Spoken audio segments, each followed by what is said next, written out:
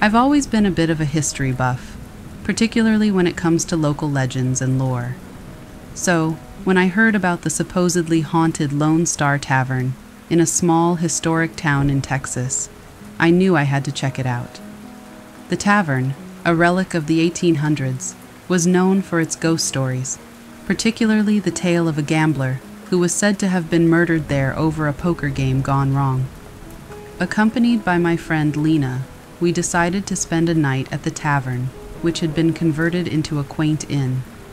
The owners had preserved much of its original architecture, and the place had an old-world charm with its creaky wooden floors and antique furnishings. The first part of the evening was uneventful. We had dinner in the tavern's dining room, enjoying the local cuisine and the rustic ambiance. The staff shared stories of strange occurrences, glasses mysteriously shattering, unexplained cold spots, and sightings of a figure in old-fashioned clothing wandering the halls. That night, Lena and I stayed in one of the historic rooms, complete with period furniture and old portraits. As we settled in, I couldn't shake off the feeling of being watched. I mentioned this to Lena, but she laughed it off, saying it was just the atmosphere of the old tavern playing tricks on my mind. However, as we turned off the lights and tried to sleep, the temperature in the room dropped suddenly. We could see our breaths in the air, a stark contrast to the warm Texas night outside. Lena, now visibly unsettled, suggested we keep the lights on, but before we could move, the sound of shuffling cards filled the room. The sound was clear and unmistakable, as if someone was sitting at a table, dealing cards for a poker game. We sat frozen in fear, listening as the shuffling continued, accompanied by the faint sound of a man's chuckling. Then, just as suddenly as it had started, the room warmed up and the sound stopped. Neither of us slept that night, and at first light, we hurriedly packed our bags. As we checked out, the owner, seeing our pale faces, asked if we had experienced anything unusual. When we shared our story, he nodded knowingly, mentioning that many guests had reported similar occurrences in that room. We left the Lone Star Tavern with a mix of relief and disbelief. While I remained skeptical about ghosts, I couldn't deny the unexplainable experience we had. The encounter at the tavern added a new depth to my interest in the paranormal, a first-hand experience that I still struggle to rationalize. The ghost of the gambler, whether real or just a legend, left an indelible mark on my memory, a haunting reminder of the mysteries that lie in the shadows of history.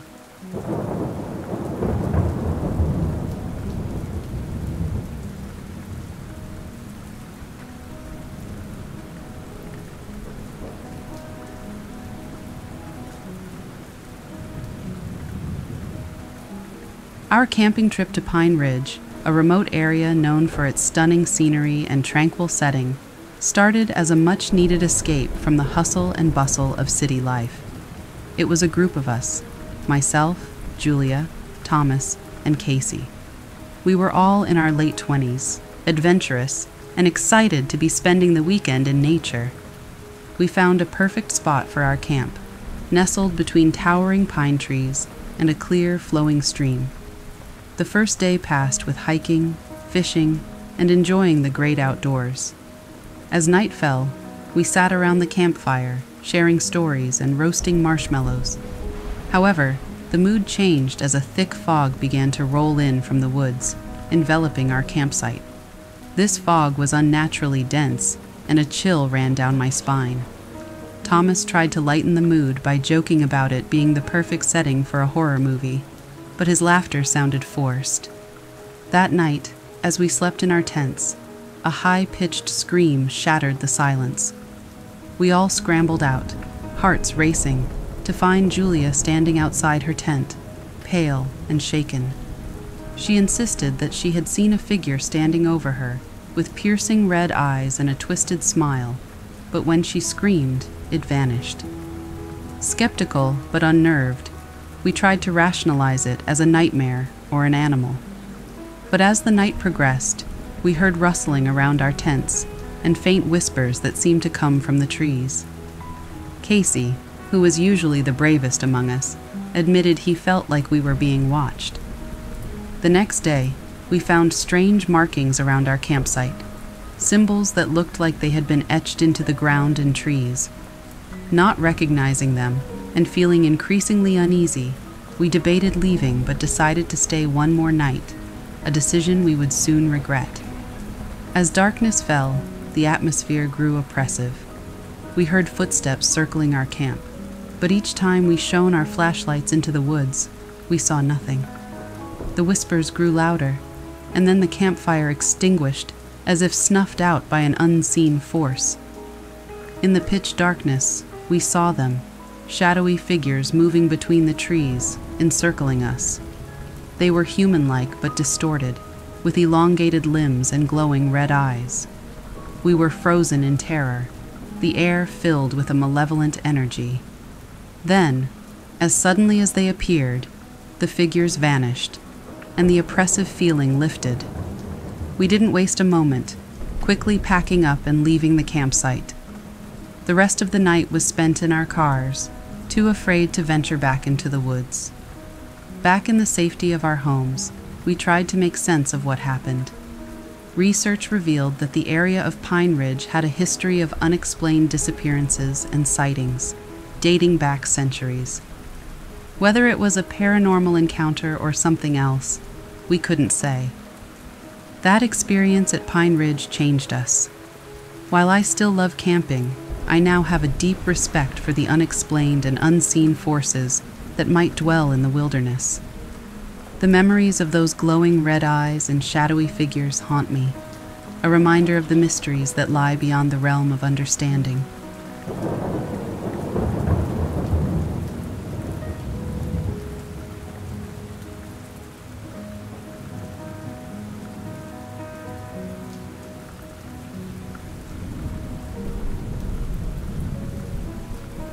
I've always been fascinated by the history and legends of the UK, so when I had the opportunity to visit England, I made sure to include a trip to the famous Sherwood Forest.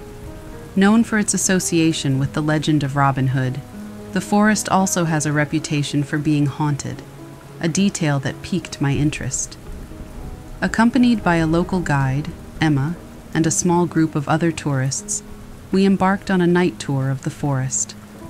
The idea was to experience the historical ambiance of Sherwood under the cloak of darkness, adding a thrilling edge to the adventure. As we walked through the forest, Emma regaled us with tales of ghost sightings and unexplained events that had occurred in the woods. The ancient oaks, shrouded in darkness, created an eerie atmosphere, their gnarled branches casting ghostly shadows in the light of our lanterns. Midway through the tour, as we were passing a particularly dense part of the forest, I felt a sudden drop in temperature. A dense mist began to form around us, reducing our visibility. The other tourists seemed unfazed, but I noticed Emma looking around nervously, as if she sensed something was off. Suddenly, a faint light appeared in the distance, like a small orb floating among the trees. It moved erratically, darting between the trunks and branches. The group stopped, watching in fascination as the light seemed to dance through the woods. Emma whispered that it might be a will-o'-the-wisp, a ghostly light said to lead travelers astray. Compelled by curiosity, I stepped off the path, following the light deeper into the forest. I could hear Emma calling after me, but the light seemed to beckon me forward. As I ventured further, the mist grew thicker, and an unsettling silence enveloped the woods. I lost sight of the light, and when I turned around, I realized I had strayed far from the path and could no longer see the tour group. Panic set in as I tried to find my way back. Then, I heard whispers, voices that seemed ancient, speaking in a language I couldn't understand. The temperature dropped further, and I felt a palpable sense of dread. I hurried in the direction I thought the path was, but the whispers grew louder, and I felt as though I was being watched from the shadows. Just when I thought I was hopelessly lost, I saw Emma's lantern through the mist. She guided me back to the path, her face a mix of relief and concern. Once back with the group, I didn't mention the voices, but Emma gave me a knowing look. She later told me that the forest was old, with many secrets, and that sometimes people experience things that couldn't be easily explained. I left Sherwood Forest with a deep sense of unease, but also wonder. The experience remains with me as a reminder of the mysteries that lie hidden in ancient places, where history and legend blur into the realm of the paranormal.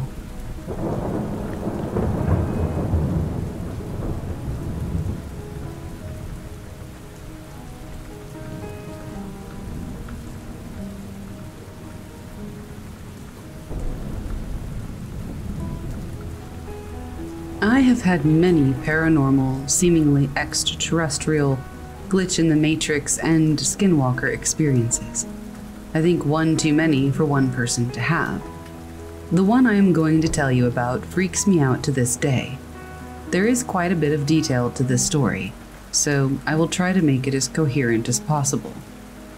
The time was 2011, my final year of high school. Now, I am a Navajo from a small reservation in New Mexico, and the nearest city is 30 miles west. I attended a public school in that city. Therefore, I had to wake up at 5 a.m. every morning to catch the bus at 6, which picked up more kids along the way, and we would arrive with just enough time to get breakfast before class at 7:25. This particular morning seemed normal. My alarm went off at 5. I showered, fixed my hair, and was ready by 5:40. I would usually give myself 10 to 15 minutes to make some breakfast and pack my lunch.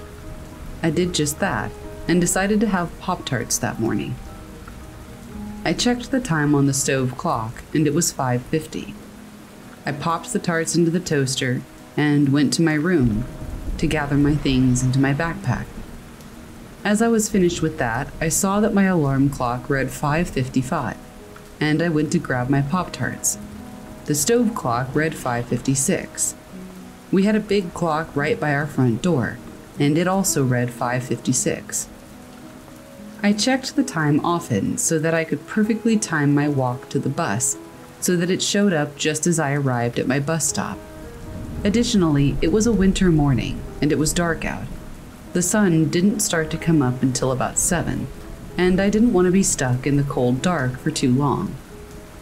Normally, when I stepped outside, there would be cars driving about, neighbors who turned on their vehicles to warm them up from a frigid winter night. But that morning, there was nobody, and that was a bit strange to me, but I didn't pay that fact any mind. Now, since it's the reservation, aka the middle of nowhere, where I lived, there wasn't much light either. Few residents had streetlights in the cluster of homes where I lived. Unfortunately, the route that I walked every day had no streetlights, so the only lights I could see in the near pitch black were the ones at my back from our porch light in the north, a neighbor's porch light who lived 3 acres away in the southern direction, and the far-off lights of the city that lit the sky in the east. There were also the lights from the reservation clinic, which was about a mile south as well. I should also let you know that each home in a cluster of homes is set on an acre lot. My bus stop was 2 acres away. I would walk directly south to meet up with the only paved road, the highway, which met the dirt road in the east. From my home to that stop, it only took me a minute or two. When I stepped outside, nothing was astir, which, like I said, was really odd. However, I wasn't out there alone, because although it was almost pitch black, I saw the silhouette of a girl who caught the bus at the same time as I did, and at the same stop. Good, I thought, I'm not out here alone. I followed about 10 feet behind her. When we neared the stop, she veered off to the cattle guard, where she always sat to wait for the bus. I always sat on the porch steps of my uncle's house when the bus hadn't arrived yet, which was only about 5 to 10 yards from the bus stop. When I sat on those steps, I started to notice more and more things that were out of place. One of those was the fact that my uncle, an early riser who was always awake by 5, who always had his lights on by the time I was catching the bus, was not awake. He wasn't out having his morning coffee as usual. No lights, no sounds from inside his house. I thought maybe he's sleeping in today. Then the neighbor whose home was 3 acres away from mine, my uncle's next door neighbor, whose porch light was on, would normally have had their vehicle running, warming up by now, and their lights would be on, showing that somebody was awake and probably getting ready for work. But there were no signs of anybody being awake at all, and the truck wasn't on. Well, maybe they have the day off, I thought, still waiting for the bus. The other girl's silhouette I could see from the city lights that lit the sky to the east, and she was still sitting there and waiting as well. I was a little bit unsettled, but I didn't start to feel really creeped out until I started to hear the howls and yelps from what sounded to be a pack of coyotes that seemed to be only across the main highway. Since I didn't have a cell phone at the time, I had guessed that I was waiting for about 10 minutes. Finally, I thought, okay, this is ridiculous. Where is the bus? It should have been here by now. I was on time, and it was very unlike the bus or the bus driver to pick us up more than 5 minutes late. I decided to wake up my uncle and ask if maybe we had missed the bus, so I knocked on his door for a good 3 minutes, to no avail. Then I just decided to walk over and ask the girl if she wanted to walk back to our homes together, since I was sufficiently weirded out by the events. As I neared her and where she sat, my eyesight adjusted in the darkness, and when I was within arm's reach, I saw that there was nobody there. I thought I was going crazy. My mind raced and I felt panic and queasy in the pit of my stomach.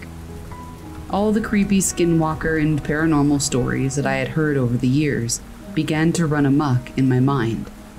But what remains from those stories was that I was always told to never fear any of it. You should never be afraid of the evil things that lurk in the darkness, because your fear is their fuel. I decided not to panic and run home. Instead, I just walked briskly back home, still able to hear the whoops and calls from the nearby pack of coyotes, and trying to figure out what was going on.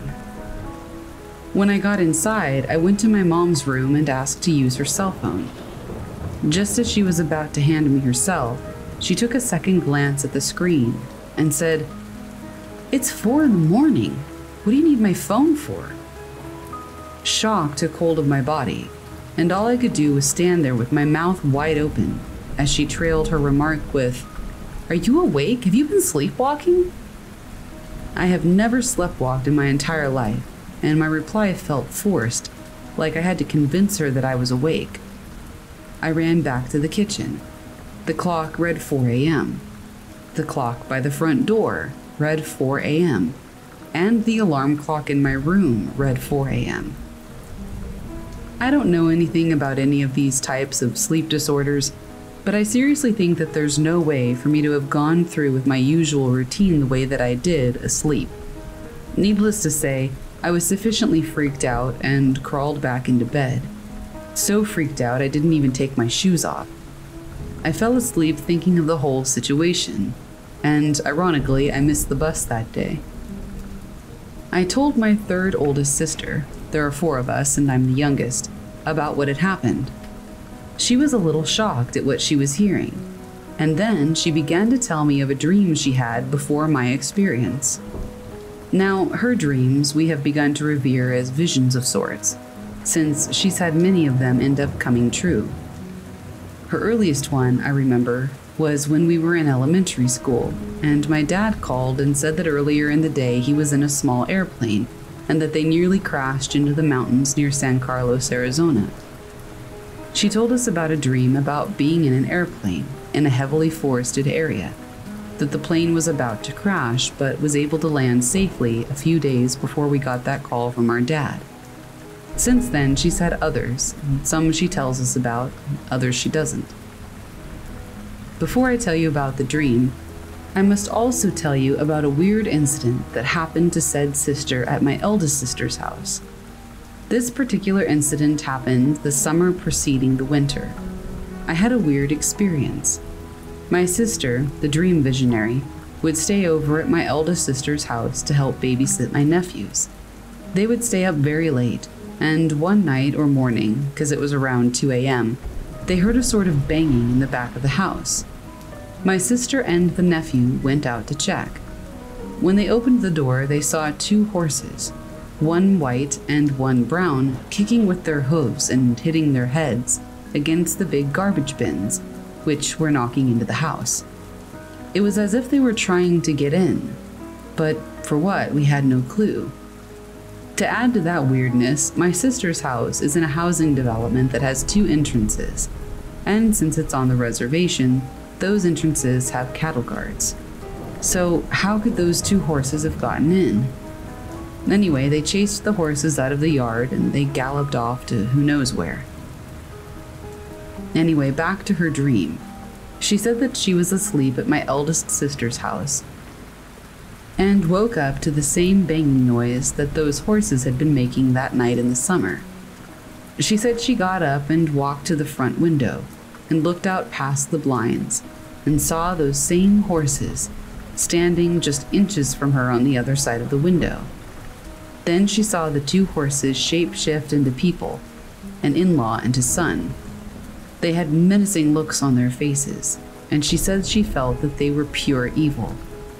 She yelled at them to go away, and as soon as she turned away, she saw me, sleepwalking toward the back door. She went to grab me to put me back in bed, but as she got closer, she saw that the back door was wide open and that the son was beckoning me to follow him, to go outside. As I took a few steps out the door, she pulled me back inside, slammed and locked the door, and laid me back down, and that was where her dream ended. The story, however, gets creepier. After that weird time warp occurrence coupled with my sister's dream, my mom decided to take me to see a medicine man to have a prayer ceremony. He said that it was a skinwalker who was messing with our family. He said that the skinwalker intended to destroy my mom's life, but that she was too strong, and that the harm it wished for her would then fall to her children, the weaker ones. And here I thought I was being pretty strong. Further, he said that the skinwalker impersonated the shadow of the girl who usually rode the bus with me, and was also the one who created the sounds of the coyotes. The skinwalker created an illusion to lure me outside, and that the skinwalker was someone within the family.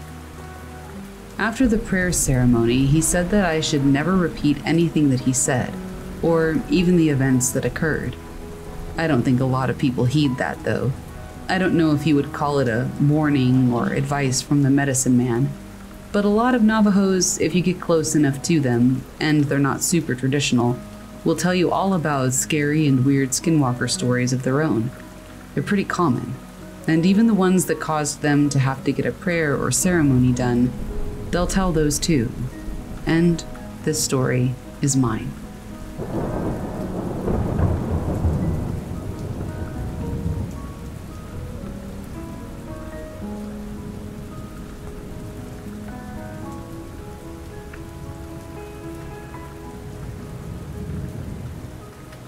These events occurred 2 summers ago in the Grand Teton area.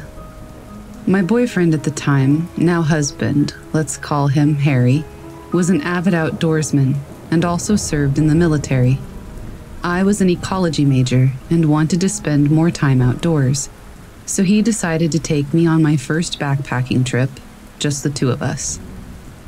For those who aren't familiar, the Grand Tetons are well known for their wildlife, specifically grizzly bears. My only experience with bears up to this point was watching a little black bear cross the road from the safety of my car. Seeing grizzly country signs around every corner wasn't doing much to calm my nerves. The first incident. My boyfriend looked like Indiana Jones, machete hanging from his belt, large knives attached to each side of his pack, bear spray strapped to his waist. You get the picture. The beginning of our 25-mile journey was all uphill. When in bear country, you're supposed to make noise so as to not startle the wildlife by accidentally sneaking up on it. As you can imagine, going up a steep hill while carrying a 40-pound pack makes it a little difficult to make conversation. We were an hour in and almost at the top of the ascent. I noticed that the woods had gone completely silent, save for the rushing stream that was to our left of the trail. Silent woods are never a good sign. This usually indicates that predators are nearby. At this point, I was in front of my boyfriend, and we were about to crest the hill. For the past 20 minutes, we hadn't said a word to each other, having been too tired to speak.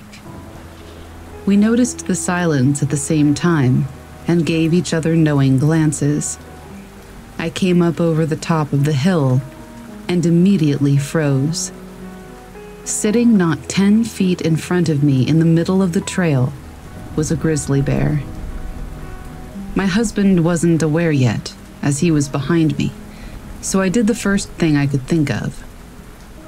While still in my frozen stance, I managed to take my arm and start flinging it wildly behind me, trying to get Harry's attention. I was too terrified to speak. The bear went from sitting to all fours, not looking away from us once. Harry quickly swung me around so that I was behind him, and he just started yelling. Being in the military, he knows how to yell. The grizzly wasn't quite fazed as it started to walk slowly toward us. At this point, I was on the verge of passing out from terror. This bear was about 5 feet in front of us when we heard a loud crack coming from the woods to our right. The bear heard it too, and he bolted toward the stream. A second crack boomed again, this time much closer than before. My boyfriend said, "It's probably just some falling branches," but we both knew that wasn't the case. At this point, we were walking quickly up the trail in an attempt to create some distance from the grizzly and those strange noises. I felt the hairs on the back of my neck stand straight up, and at the same moment, my boyfriend stopped moving in front of me. He turned around to look at me, and I turned around to look behind me. To this day, we're not sure what we saw. Back where we had been standing was a large black-brown mass. It looked to be 3 times bigger than the already large grizzly that we had seen just a few moments before. Its back was facing us, and then it stood on its hind legs. It looked similar to a bear, but something about the shape was just off. At this point, it was probably stupid to run away, but that is exactly what we did. We were aware of heavy footsteps behind us, but neither of us looked back. The footsteps eventually faded. At this point, I was a mess. My boyfriend was doing his best to console me. "Honey, this is extremely unusual. The bears usually stay away from humans. We're going to be okay. I'm sure that won't happen again." That was enough to convince me to continue on the backpack. Not another hour later, though, we reached a clearing where we decided to take a rest and have a snack. About a minute after we had sat down, I noticed bushes moving in a line toward the clearing, toward us. Out of the brush comes this adolescent grizzly, who looks just as spooked as I'm sure we did, but he came straight for us. My husband, being the crazy nut that he is, decided to charge back at the bear while screaming, bear spray at the ready. That did the trick, and the bear ran off. All I could think was, just my luck. But that wasn't even close to what happened the second night. Night 2. Before we began our backpack, we had to let the ranger station know which trails and route we planned to take. With this information, they usually send a ranger on horseback at some point during the backpack to check on you, just to make sure everything is okay.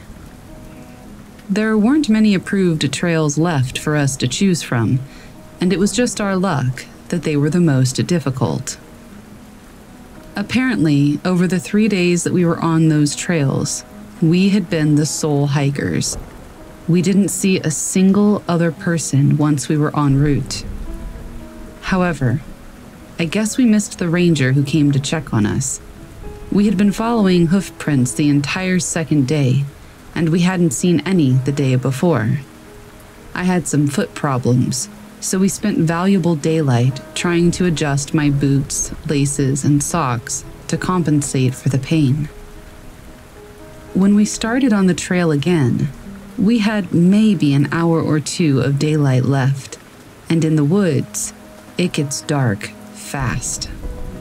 I was exhausted. It was now dark out, and Harry was the only one with a working headlamp, as mine wouldn't even turn on for some reason. We needed to find somewhere to set up camp, as we still needed to eat. It was freezing, and the wind was blowing. It was creating a howling sound as it rushed through the trees, which made it difficult to hear Harry or discern any other sounds coming from the woods. After another hour of hiking through the dark, we found a clearing. Well, it was more like a bowl. It looked to be about 200 meters in diameter, with the sides being about 10 meters down from the trail to the bottom of the clearing. This place was strange. We both felt it, though he didn't tell me how freaked he was until after we had left. There was no moonlight, so all we had was the illumination from his headlamp, our small camp stove, and the flashlight that I had fished from my pack. Half of the trees were dead or fallen, but just in the bowl. The vegetation everywhere else was very dense. To help alleviate my anxiousness, he started playing some music out of his portable speaker. This didn't help much, as it just echoed off the trees, creating a dissonance of sounds. He also thought that it would ward off any predators nearby. This is when we knew our anxiety was not paranoia. The silence was back. There hadn't been a single bird chirp since we arrived at the clearing. It also may have had to do with the obnoxious music, but because of our previous experience, we decided to turn off the music and head into the tent. Aside from everything else, it was freezing. As soon as we were situated in our sleeping bags, we heard deep cracks and thuds echoing from beyond the tree line. Falling trees? There had been a lot of wildfires and very little rain this season. Thud. We both froze. That sound wasn't an echo. It came from inside the clearing, and it was definitely not a falling tree. Thud. It came from right outside our tent. We both stopped breathing.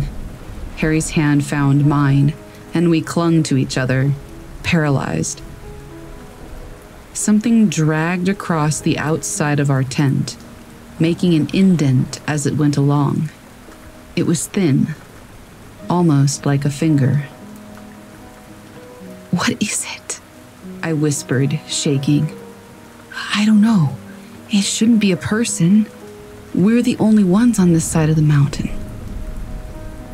I was trying my hardest to stifle sobs, trying to listen to what was outside. I could hear steps, but I couldn't decipher what it was. The steps stopped, and then the whole side of the tent was slowly pushed inward. At this point, whatever was outside knew we were inside, so I shined my flashlight at the side of the tent. What I saw made my blood run cold. Pressed into the tent wall was the shape of a human face. I could make out the nose, an open mouth. Each time they breathed, it made the tent around their mouth billow in and out. Harry said, "F that," and pulled a Glock from his sleeping bag. He cocked it, and the sound shattered the silence. The face pulled back, and we heard fast footsteps heading toward the edge of the clearing. We didn't leave the tent till the sun was shining the next morning. The first thing we noticed was the smell of urine. We came out of the tent and looked around. Whoever it was had peed on our coals that we had left on the fire, leaving a disgusting stench of evaporated pee. Footprints surrounded our tent, circling around it multiple times. Muddy handprints decorated the outside of our tent. At least, we think it was mud. The takeaway? Wildlife is not the most dangerous thing in the backcountry.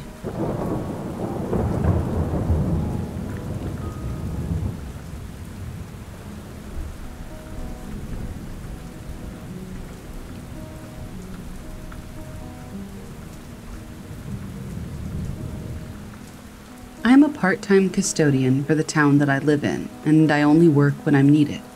I have pretty much worked at every school in the district, including the middle school that I attended.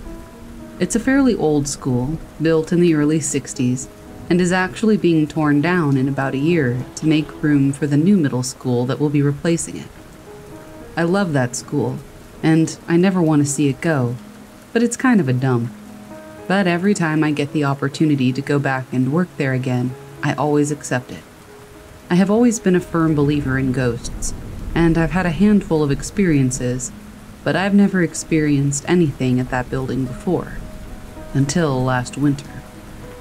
I was working a 3-night stint at the old middle school on the 2nd floor, from about 2 p.m. to 9 p.m. Quite frankly, I didn't need 7 hours to go about the nightly routine of cleaning, but I was fine with that. On the first night, I went about my business knowing I could pace myself, but I was still flying through my work. I'm not overly social when I work night shifts. I actually like them better because most people are gone by 5 p.m., and I can just have my headphones in and listen to music, podcasts, or whatever.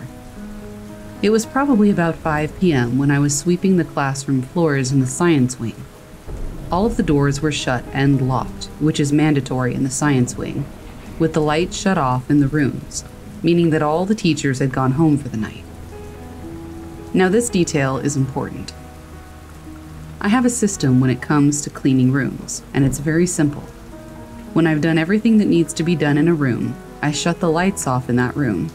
But when I know that I have to go back into a room for whatever reason, whether it be a stain on the floor that needs to be mopped or a rug that needs to be vacuumed, I leave the lights on in that room as a reminder to circle back at some point. There was one room in that wing that needed a wet mop pretty badly, so I left the lights on and the door open, and I figured that when I was cleaning the bathroom floors in that wing later on, I would make a stop in that room and give it a quick mop. At this point, it's probably about 7 p.m., and I've just finished taking a break with my coworker Jeff, who works on the first floor. I go upstairs to my closet and gather my bathroom cleaning supplies. About 30 minutes later, I make my way back to the science wing to clean the bathrooms and that classroom floor. When I get down to the classroom, I notice that not only is the door shut with the lights off, but the door is locked. Now I know this wasn't me. I never close the classroom doors until I go around to shut the hallway lights off at the very end of the night, just in case I need to go back into a room. I'm also positive that no teachers were left in the building. I unlock the door and the lights are flipped in the off position, so I flip them back on. I immediately ran downstairs to ask Jeff if he had been in the science wing at all in the last hour, and he said no. I asked if there had been any teachers meeting in the main office or the teacher's lounge, and the answer was also no. I told him what happened, and he wasn't surprised at all, saying he thinks that building is haunted. We talked for another minute or two, and I went back upstairs to the classroom. And what do you know? The lights are off again. I always try to debunk every experience that I have, but I cannot for the life of me think of anything that would have caused these things to happen. It was the middle of December, and the building was always cold, so there were no windows open, and I made sure of that. I have no explanations for the light flipping off twice, and no explanation for the door locking on its own. I walk around the entire upstairs, looking in every classroom, trying to find any sign that some teachers could have still been in the building, but I found nothing. I went back to mop the classroom floor and finish the rest of my work for the night. Night 2 was uneventful, but night 3, in my opinion, was the most eventful. The whole night, I had this feeling of somebody watching me, and not your normal feeling of being watched, but more like I was being followed, especially once all of the faculty and students were gone. One could normally chalk this up to paranoia, but this feeling only worsened. I thought I heard footsteps around me a few times. Not heavy footsteps, they were more like light shuffling. I ended up back at the science wing bathrooms. Now these bathrooms are faculty only, and the doors are always shut. They both open just simply by pushing on the door, no knobs or levers to turn, but the women's room on the left doesn't normally shut all the way. It stays propped open on its own about half an inch, unless you forcefully pull it all the way closed. I always start with the men's room on the right. I go in and out of the boys' room a few times to grab things off my cart. At one point, I open the boys' room door and take 2 or 3 steps in, when suddenly the door to the girls' room slams shut. It wasn't just a normal slam. This was loud to the point where I jumped, and I don't scare easily. I go back into the hall and the door is all the way shut. I open the door to the girls' room, certain that nobody's actually in there, but just to be safe, I do my normal, "Hello, is anyone in there? Custodial needs to come in," with the door just cracked open. No response. I open the door fully, and both stalls are open and there's nobody inside. I lean back into the hallway and I shout for Jeff, thinking that he's somehow pulling a prank on me, slamming the door and then running into a nearby classroom or something. But then it occurred to me, these bathrooms are pretty far removed from any classrooms in both directions. If it was Jeff or a kid or anybody playing a prank, I would have seen them. A few seconds after shouting to whoever may have been listening, I swear I heard faint whispers. The problem was, I couldn't tell which direction they were coming from. It was like they were all around me. I asked them to speak up, and they suddenly went silent. I must have spent 10 minutes playing with that door, trying to figure out what could have caused it to slam so hard. There are no windows that could have blown it shut, and the only vent in the room is on the other side of the room, and it doesn't blow hard enough to move the door with that kind of force, if at all.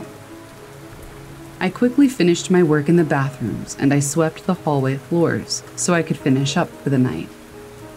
Once I was finished, I took one final walk around to shut off any classroom lights and lock any doors that might have been left open. I also went to shut off the hallway lights. While doing this, I made sure that I did not have my headphones in. If something wanted my attention, I was going to make sure they got it. Nothing happened while I made my final rounds upstairs, so I went downstairs to find Jeff. I asked him about the bathroom door slamming and where he was around that time. He told me he was in the 6th grade classrooms by the kitchen, which is on the 1st floor and on the opposite side of the building. He also said that he had never experienced the bathroom door do anything weird before, But then again, he never really worked in the upstairs wings before. I walked with Jeff, talking to him about random stuff as he went around shutting off the lights. It's probably around 9:15 at this point. Yes, we were there a little late at this point, but we didn't really mind. As we made our way down near the music wing, something urged me to look back down the hall from which we'd come, so I did just that. I turned to look, and I still get chills and smile like a madman when I think about what I saw. I saw a dark gray, transparent figure, shaped like a person, walking from left to right down the hall toward the gym. I immediately start running down the hall to try to see it again. But I played it off to Jeff like I thought I saw a real person and was going to direct them out of the building. But I know what I saw. There were no people in the building. There were no basketball practices, no extracurriculars going on that late, and there should have been absolutely nobody else in the building at all. I turn the corner and I don't see anybody. I check all the bathrooms, and there's no one. I checked farther down the hall around the corner, and there was nothing. I looked outside to the front plaza, but there wasn't a soul. No people, no cars, nothing. At this point, I honestly got teary-eyed, but not because I was upset or scared, because I was happy. To that point in my life, those were the most intense experiences I had ever had with the paranormal. I firmly believed that someone was trying to contact me over those 3 days. Jeff and I finished up and went home. I have since been back to that school a handful of times, but unfortunately, I have never had any truly great experiences like I did those 3 nights, other than the shadows that we all sometimes see out of the corners of our eyes. But who really knows for sure if those are spirits? They were nothing like the walking figure that I saw, so I chalked them up to my mind playing tricks on me. But like I said, who could be sure? The woman who normally works the upstairs wing of that school doesn't believe my stories. She's worked there for 11 years and says she's never experienced anything in that building before. But she's also one of the most closed-minded people I've ever met. She doesn't believe in ghosts and won't even ponder the idea of aliens or life outside of our planet. She says that I only saw what I wanted to see, and that my experience was what I wanted to experience. Quite frankly, I think that's bull. My theory is that since I was clearly interested in what the spirit or spirits were doing, given that I would spend significant amounts of time trying to debunk my experiences, they tried to keep my attention, almost like they were all starved for attention. I also think it's possible that since I was in a middle school, the spirit or spirits may have been those of middle school-aged kids, and they were probably just doing juvenile pranks to mess with me. When I called for the voices I was hearing, they went silent. Kind of like how students sometimes do when they get yelled at for talking during a test or something. It's all a theory, but I think those ideas make sense, and I hope that they make sense to whoever's hearing this. I know these aren't the scariest encounters, but they're very near and dear to me. Like I said, I've always believed in ghosts, and I've had some smaller encounters with what I believe were ghosts. But up until that point in my life, those were the most intense encounters I'd ever had. I've had some more encounters recently, some at another school that I believe is haunted, and maybe I'll tell those stories sometime. But for now, I'll leave it here.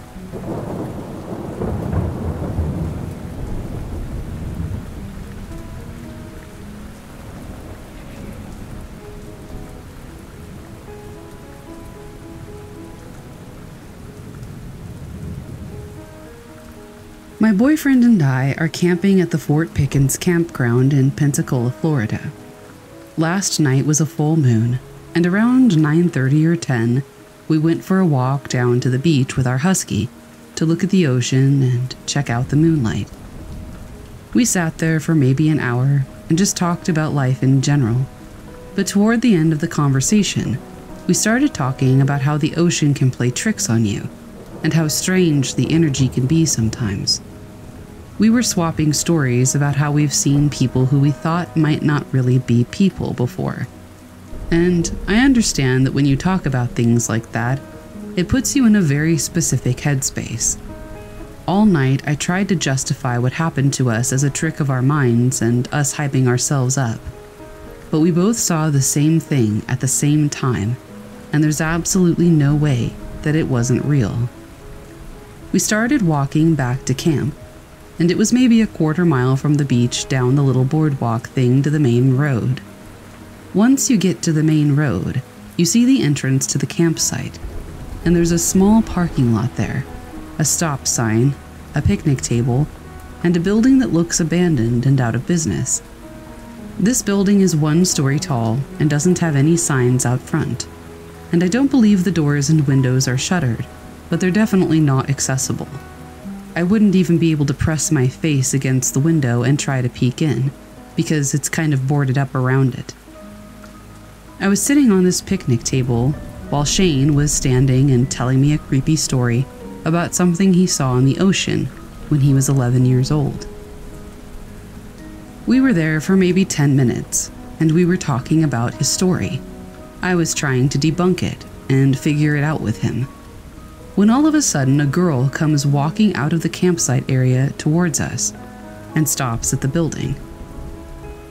We both thought nothing of it because we had already seen 2 people walking that night, and we knew people were active because it was a full moon and wanted to make the most of the campsite. But this girl walks up to the abandoned building, and it looks like she's trying to peer in the windows or open the doors on the right side of the building. I almost even remember her standing on her tiptoes. She obviously doesn't get in, and then she decides to walk all the way across the length of the building, right in front of us to the left side. This is when I started to get uncomfortable, because she doesn't look at us or address us, even though we're both loudly standing there talking. And the way that she was walking, all I could see was her side or back profile in a long brown ponytail. I know it doesn't really make sense, but it's just like, how can somebody walk from right to left in front of you and you don't see the side of their face? All I saw was her hair. It's not like she had her head turned either. It just doesn't make sense.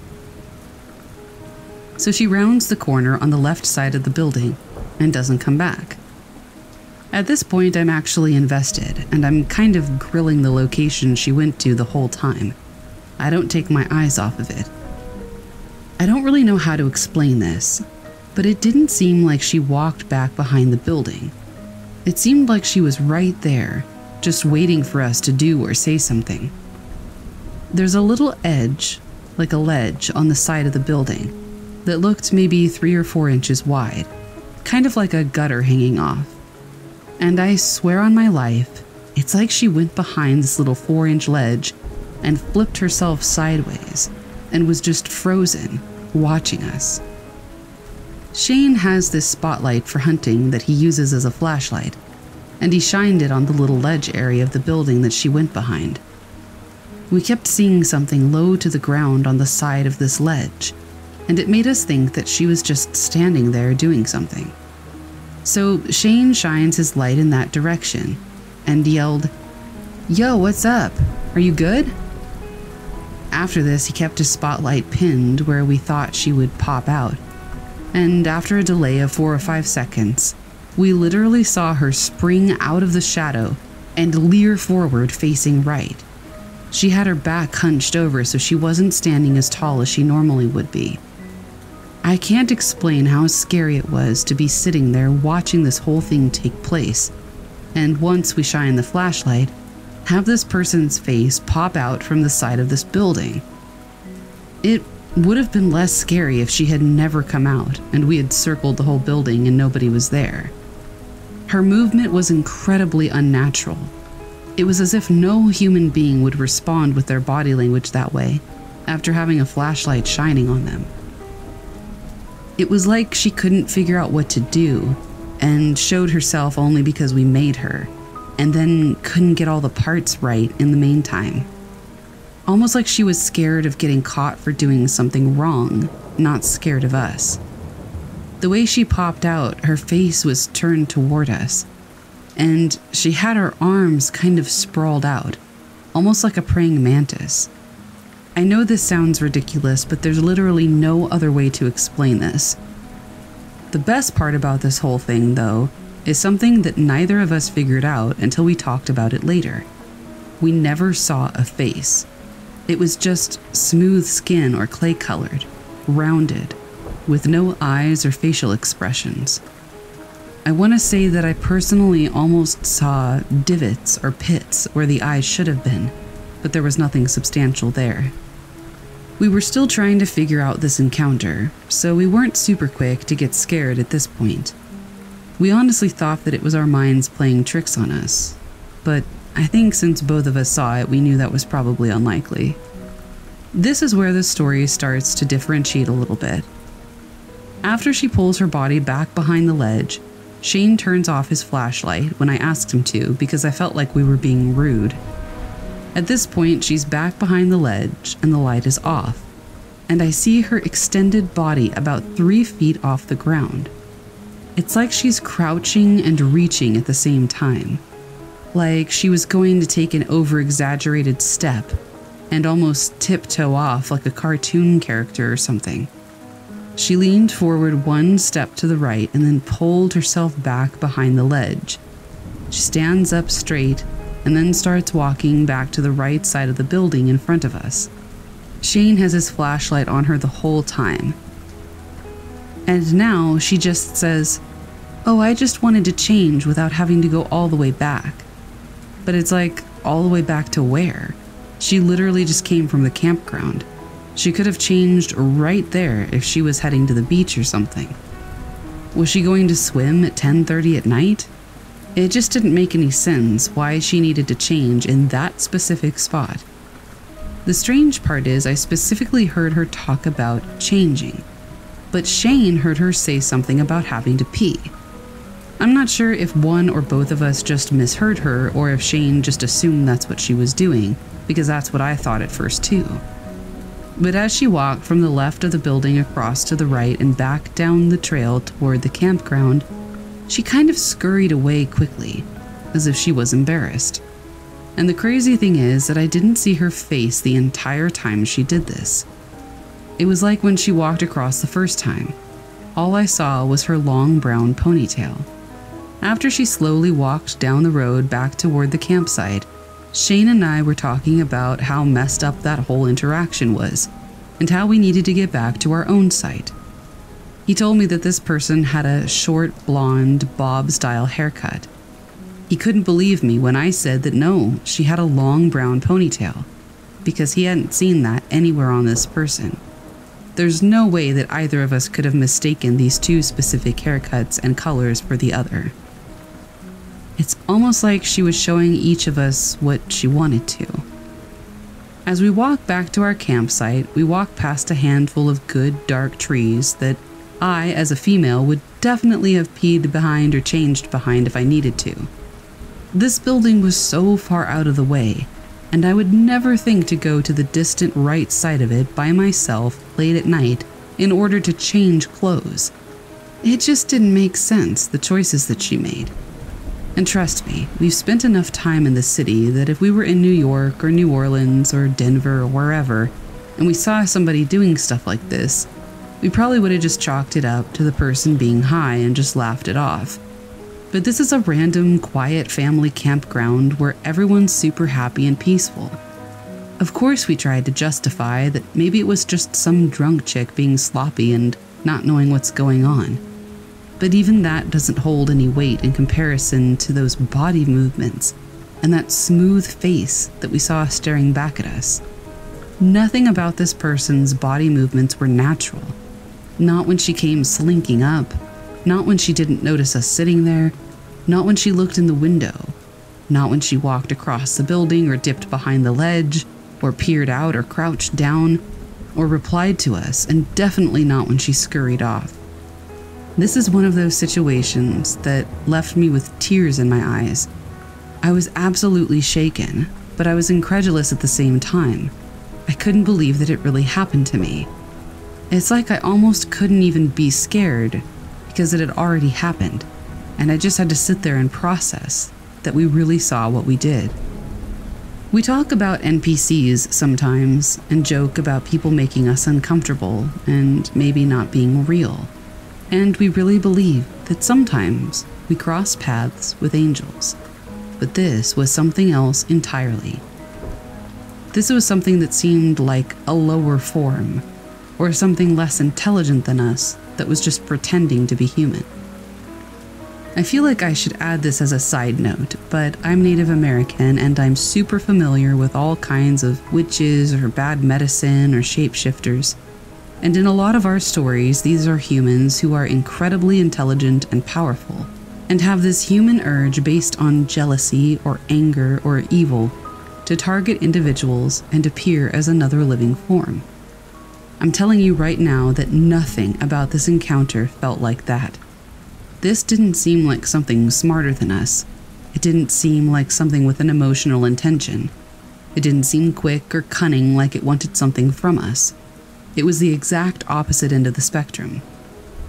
It seemed like it was mimicking or mocking human movements. I have no idea what its intentions were, or why it was here of all places, or why it presented itself to us that night. But I guess I just have to move forward with the knowledge that this definitely happened, and I don't have any answers.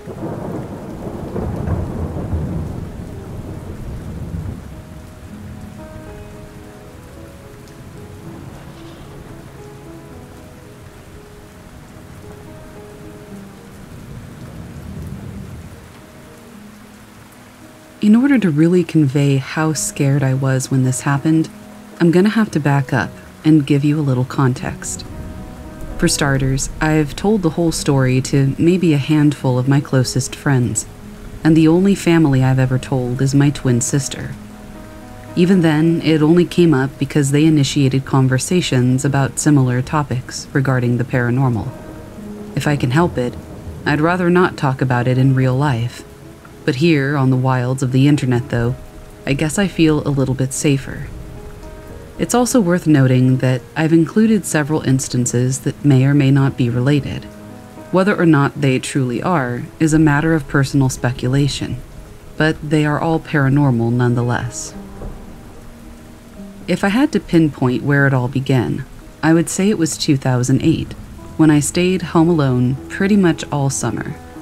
My sisters attended the Boys and Girls Club, and my parents worked all day. I was just a 13-year-old boy then, so staying home alone was pretty much the greatest thing I could think of.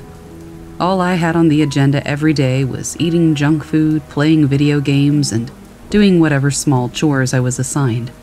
Not a bad way to spend a summer. And it wasn't. For a few weeks, anyhow. When things started, though, they started small. Every couple of days, my mom would come home pissed off when she saw both of our dogs outside. We lived in North Alabama, so summer was hot and swampy. Because of that, we tended to keep the dogs inside until they needed to be let out to do their business, but it would never be any more than about 10 minutes. I loved those dogs, so I adhered to the 10-minute rule very strictly. It was also why I was so confused to see them outside on those days. I definitely did not let them out. Sure, I can be forgetful sometimes. Maybe one or two of those times I really did just have a brain fart. But I was 100% sure that most of those times I never let those dogs out. When I told that to my mom, she looked kind of concerned. Then I started hearing things. With freshly installed hardwood floors, I was familiar with the sound of them settling when the AC kicked on. It would be one or two popping sounds, then it would stop, until the AC turned off again. Rinse and repeat. Nothing crazy about that. One day, while I was binge playing old Nintendo games, I heard the boards settling again. But this time it wasn't because of the AC. And instead of one or two pops, there were several dozen, moving around. They went up and down the hallway, like somebody was pacing around. I paused my game and I listened to them. Thinking maybe my mom or my stepdad were back early from work, I went out to see them, and make sure the dogs were back inside so I wouldn't get chewed out again. But nobody was home. I shrugged it off as the floorboards just being particularly active that day. and I went back to playing my game once more. About an hour passed before the sounds repeated, the same quiet little footsteps. I paused my game again, and I listened harder this time. Another sound surfaced on top of the steps. It was kind of like trying to hear somebody else's phone call from across the room. You know there's a conversation going on, but you can't quite make out what it's about. I went to look again, this time going all the way across the house and into my parents' room. Still nobody. Then I thought, well, maybe the conversation was coming from outside in the neighborhood. I brought the dogs out back with me, and they went and did their business while I waited on the porch. From what I could tell, it was just another stiff, silent summer day. This particular thing happened a few more times, and it always made me feel really uneasy. It was even worse when I told my mom about it. She replied, "Oh good, you hear it too." Then she went on to tell me not to tell my stepdad, because he was very religious and for some reason didn't believe in any of this stuff. Things settled down after summer was over, and they stayed that way for a while. I had school to keep me occupied, and other than a few small instances, we had 2 quiet years. 2010 was the year things picked up a lot more. While my twin and my girlfriend at the time were hanging out in her room, they started messing around, taking dumb pictures with digital cameras. Now, my twin's room was the coldest in the house, and nobody could ever figure out why. It also used to belong to my older sister. Both times either of them moved into the room, their demeanor would change over the course of a few months. Where my older sister became more manic, throwing tantrums with growing frequency, my twin was starting to get depressed, sleeping all the time and always being fairly disconnected. While all 3 women in the house suffered from manic depression, bipolar disorder, and sometimes both, there was a very noticeable difference when my sisters occupied the room. And that digital camera my twin was playing around with, there was a picture on it that we didn't find for weeks after the fact that showed my girlfriend at the time and a really weird, smoky, veil-like presence in the room with them. Neither of them smoked, and the room never smelled like anything, so we weren't allowed to have candles in our room either. I'm still kicking myself for not saving that photo somewhere, because I think it might have been a good piece of evidence. On top of the apparition caught on my camera, my mother told me of an instance where footsteps walked from the kitchen and into the study, where she worked on some stuff for her job. When the steps entered the room, she heard a voice whisper, "Ouch!" very clearly into her ear. The next few experiences were things only I witnessed. They are, by and large, the more extreme parts of what I now guess to be a haunting, and they started in the summer of the same year, with my first episode of sleep paralysis. I had known about the phenomenon before it happened to me. My mom was a sufferer of frequent night terrors and the occasional paralysis. I also had a friend with narcolepsy that told me about it at school. The first time it happened to me, I wasn't too unsettled. It was on a weekend, and I drifted off watching Netflix. The next thing I knew, I was wide awake, and a few episodes of the show had gone by. I reached for a bottle of water by my bed, but I found that I couldn't move at all. It was strange and almost calm. I just kind of accepted what was happening, and I let it run its course. It eventually did. I got up, had a drink of water, went to the bathroom, and then went back to bed. A few days after the paralysis, things started moving around on their own. Another day spent home alone, I was once again playing video games and avoiding any responsibilities. As I had tried giving up soda that year, I almost always had a cup on my desk, filled either with orange juice or empty. There was rarely an in-between. This cup, however, just fell over in front of my eyes. There was no slant on the desk or anything like that. Nothing other than the cup was on it. It just tipped over, like someone had smacked it over. While I thought it was odd, I set it back upright and went on with my gaming. I had settled that it was some kind of trick of gravity, which in hindsight sounds way more ridiculous than a poltergeist. This was immediately followed by the sound of a bird hitting my window, my light bulb exploding overhead, and the cup once again tipping over. Unable to rationalize it this time, I scrambled out of my room and into the kitchen, where my stepdad was eating. As I said earlier, my mom asked me not to talk to him about anything paranormal, but I was pretty shook up by what I had just seen. He asked me if I was all right. I told him that a bird had flown into my window and kind of scared the crap out of me, to which he laughed. I didn't sleep very well that night. The last and most extreme incident I had at that house happened just about a week later. My second episode of sleep paralysis. It was a Sunday morning, and I could hear my family moving about the house to get ready. It didn't take me long to prepare myself, so I tended to sleep in an extra 15 minutes. As I fell back to sleep, a familiar feeling came over me.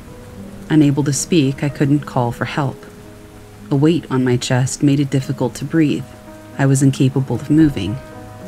Thinking it would pass like last time, I just waited. It became evident very quickly that this was not going to be like last time. What little daylight there was coming in through the curtains turned blood red. Instead of the calm I had during the first episode, I grew very unsettled. It was dark now, and the room looked like one of those photo development rooms in terms of color. My door opened on its own.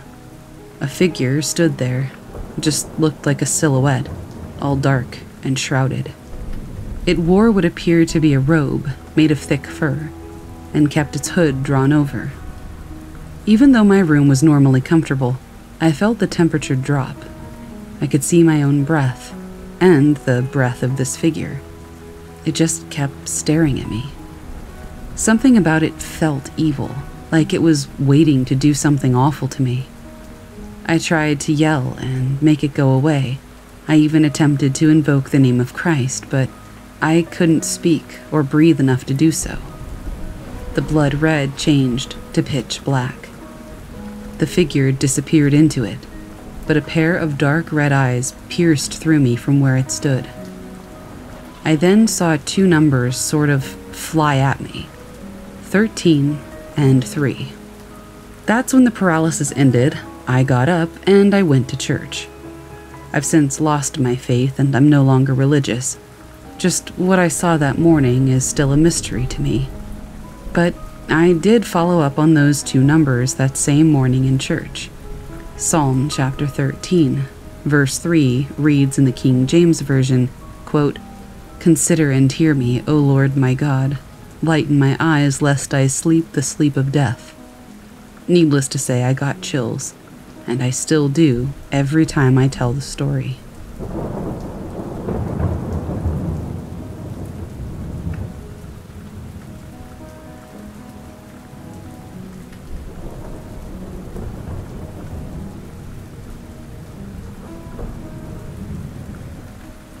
I used to work as a guide and then as a backup, and even as a field director for several wilderness therapy programs for troubled kids in Arizona, Utah, and Idaho. They were all good jobs, but where I worked in Utah was in the West Desert, south of Dugway. It's possibly the ugliest and creepiest part of Utah. Tons of sketchy stuff happened to us out there. This story happened in 2005. The groups were camped in a really nice area for that part of the desert. It was called Indian Canyon. This spot was so nice, in fact, that in the late 1800s or 1900s, some enterprising pioneer family had built themselves a little homestead with a one-room cabin and a small barn, and a cedar pole fence around the perimeter of that little farm. All of that, of course, now was a crumbling, rotten ruin. The cabin, it seemed, had burned down well over 50 years ago, and what remained of the barn was poking out of the grass in 2 or 3 foot shards of gray wood scattered all over the nearby vicinity. This week, I was also camped in Indian Canyon, but farther down the road. I was manning the infield emergency response vehicle, or the ERV, better known as backup. a new position that I helped invent when I took a list of things that had gone wrong in the field to the directors and explained that because of the horrible response time and spotty satellite phone service, the only reason we weren't shut down or the people weren't dead was because we were lucky, not because we were prepared or efficient at responding to emergencies. Now we had radios and someone listening to them 24/7, never more than a few minutes away with a vehicle. That's how it worked in theory, anyway. One of the boys' groups was camped at the mouth of the canyon in the foothills, about 2 miles away from me. The other just a mile beyond them. The girls were close too. I was camped somewhere in the middle of the canyon on top of a small ridge that had a little jeep track side road branching off of the main dirt road running up the canyon. And the girls were just a couple of ridges over, maybe a mile away, though to drive to them might have to go back out on the main road and take a different jeep trail up to their spot, maybe a 5-mile trip. I was about 1.5 miles below the staff training group that was being held by my then-wife Jessica.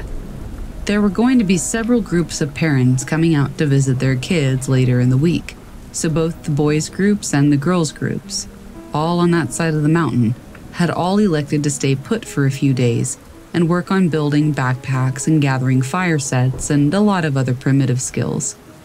The training group had been in the field for almost a week, and they were getting ready to split up and go join the student groups for the last several days of their training.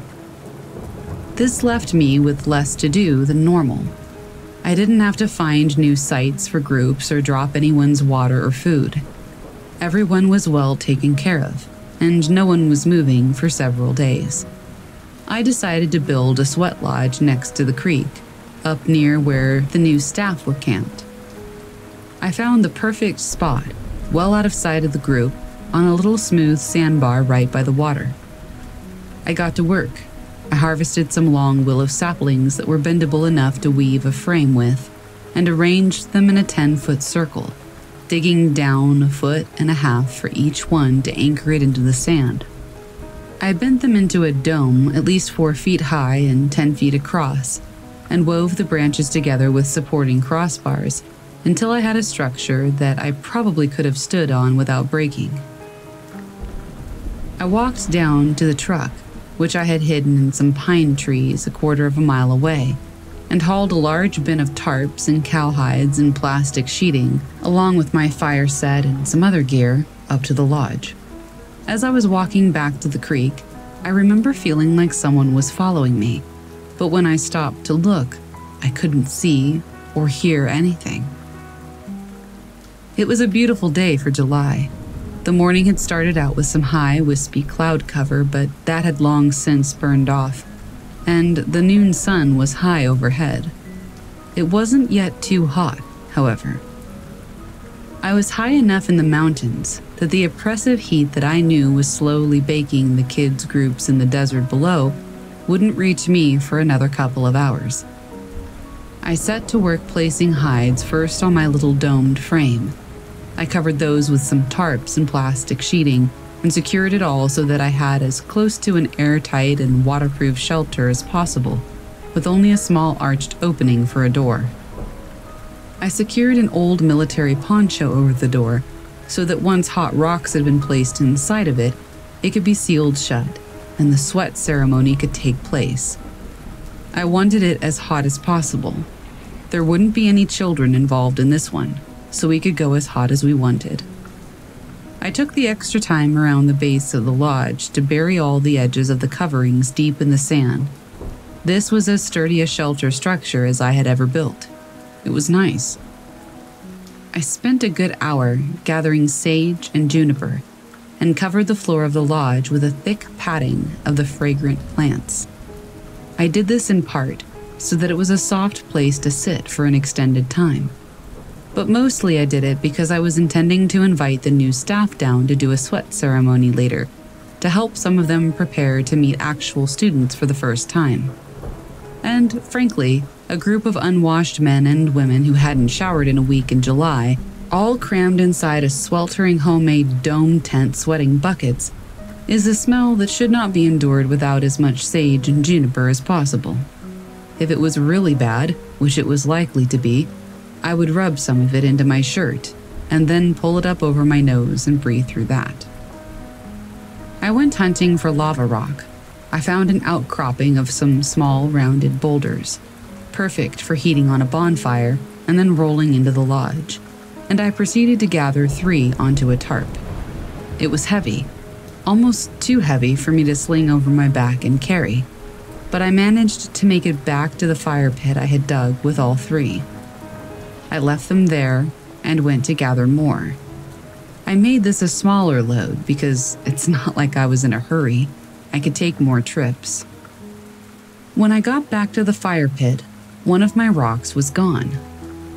I just stared at the small depression in the sand where I had placed it minutes before, and then looked around for signs that someone, possibly one of the staff from the group, had come and taken it. No tracks. I looked around again and spotted it by the edge of the creek, 20 feet away. I had that feeling again, like I was being watched, but I couldn't see anyone in the trees. I walked over and retrieved my stone, the heaviest one I had carried, and put it back with the others. Maybe it had rolled there, through flat, soft, dry sand? Unlikely. I gathered a bunch more rocks, and none of them went missing, and then I built a fire.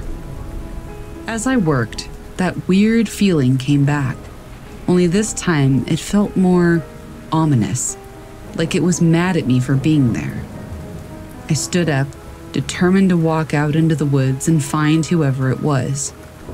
The radio, which I kept on and strapped to my belt, had been silent all day, but suddenly it crackled to life.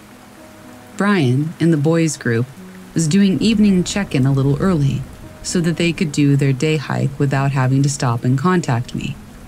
After we talked, I felt more normal again. I cooked some rice and beans for dinner, and as they cooled off, I piled my stones, probably 30 of them, into a cairn in the center of the fire, and then just piled on all the dry wood and brush I could gather. I took my knife out of my sheath, because that feeling was back, still worse this time. As soon as my fire became almost irresponsibly large, I saw someone moving fast through the trees, straight toward me. I tensed, then relaxed. Will, a seasoned staff working in the training group with Jessica and Katie, came running down the creek. He stopped when he saw me and my sweat lodge and my 10-foot-tall flames and broke into a huge grin. I thought it was a wildfire, he said. Some of the new girls are panicking. Nope, just an epic sweat lodge, I said. I was planning on inviting you all down for it when you called in, but I'll consider this your check-in. If you guys want to, you're all invited to come sweat. It'll be ready in about half an hour. Perfect, he said. They're just finishing up dinner. I'll go let Katie and Jess know and we'll be down. He turned to walk away. Hey, Will? He turned back around. Did you guys lose track of any of the new guys today? Or did one of you 3 come down this way? He thought for a moment and said, No, I don't think so. Why? It's nothing, I said. I just thought someone might have come looking for me when I was out gathering rocks. Some of my stuff was in a different place than I remember leaving it. That's all. He looked at me with an odd expression. Weird, he said finally. I'll ask everyone, but we've kept pretty busy today, so I don't know when someone would have had time to come down this far. It's okay, I said. Don't stress it, I was just wondering. See you in a few minutes. The other 2 kids' groups radioed me shortly after Will walked off. It was more like an hour before the staff group finally trudged into my sandy clearing. Some of them looked excited, and some of them looked confused at my dome of plastic and sand, and at my pile of glowing red boulders on the still blazing fire. and at the stack of blue 5-gallon water jugs that I'd hauled down from the truck for the experience. "We thought we were going to die in a forest fire," one of the new girls, Carol Sue, said accusingly. She looked extra smelly. I pulled some essential oils out of my possibles bag. A possibles bag is just a type of leather purse we make on the trail. We call it that to disguise the fact that we're grown men who carry around purses. "Put some of this on your wrists and neck. It will help you keep a good frame of mind in the sweat." "How many of you have done this before?" A handful of them raised their hands.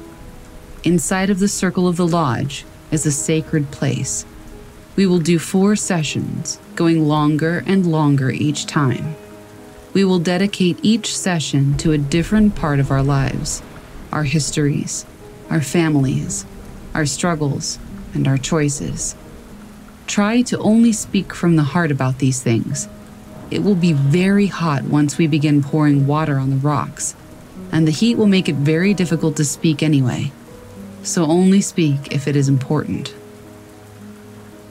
Katie and Will were already rolling the superheated rocks into the lodge, using some long willow poles I had made. I gave Jess a side hug.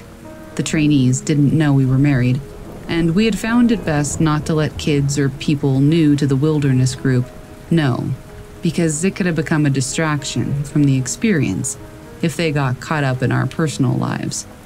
So, side hug was all. As far as they knew, we were just coworkers. I took out a dried sage smudge and lit it on the fire and did the ritual smoke cleansing for each of them as they entered the hallowed ground. I made the last-minute decision not to go into the sweat lodge.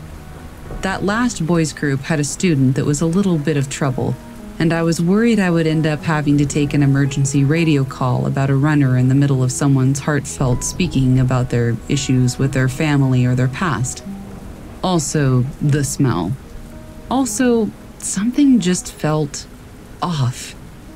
This was a perfect spot and a perfect time for a sweat lodge ceremony, but it felt not wrong exactly, just off somehow. Instead, I whispered my choice and that maybe I would join the next session to Katie, as she was the last to enter, and I sealed the door up behind them, burying the edge of the poncho in the sand like the rest of the construction. I stood by the fire for a minute or two and felt hot, so I walked in the water down the narrow stream about 100 yards and just looked at the stars that were slowly becoming more and more visible in the darkening twilight. I stood there for at least 10 minutes, enjoying the changing sky. I heard a twig snap somewhere to my left, and the crickets went silent. There was definitely somebody away up there in the trees. I stared hard and could not see anybody at first, but there was a small dark shadow under a pine, maybe 30 or 40 feet away.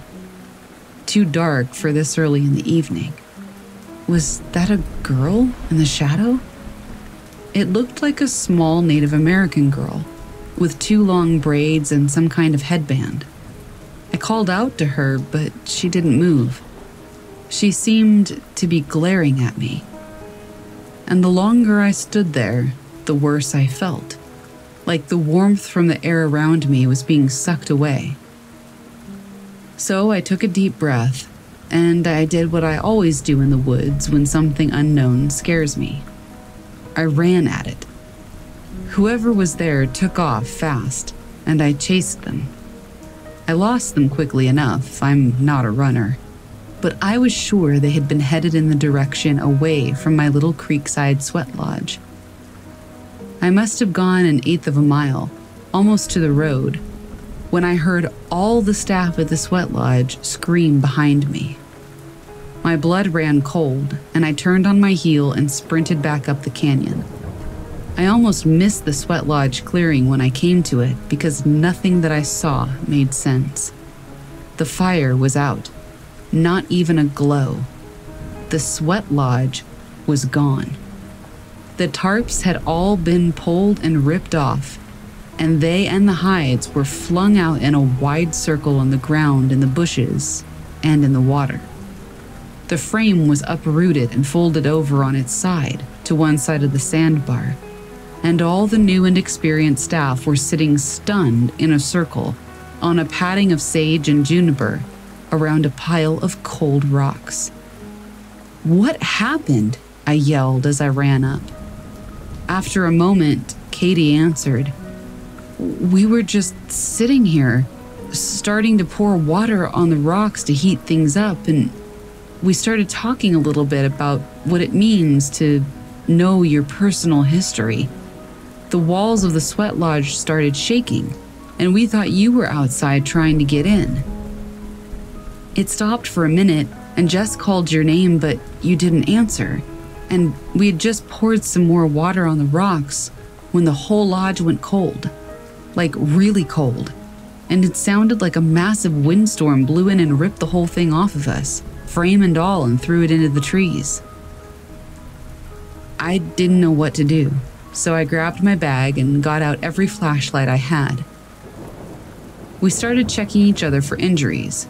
I lied to them through my teeth and told them that it was a microburst windstorm and that they happened sometimes in Utah and that they were lucky nobody got hurt, and so on.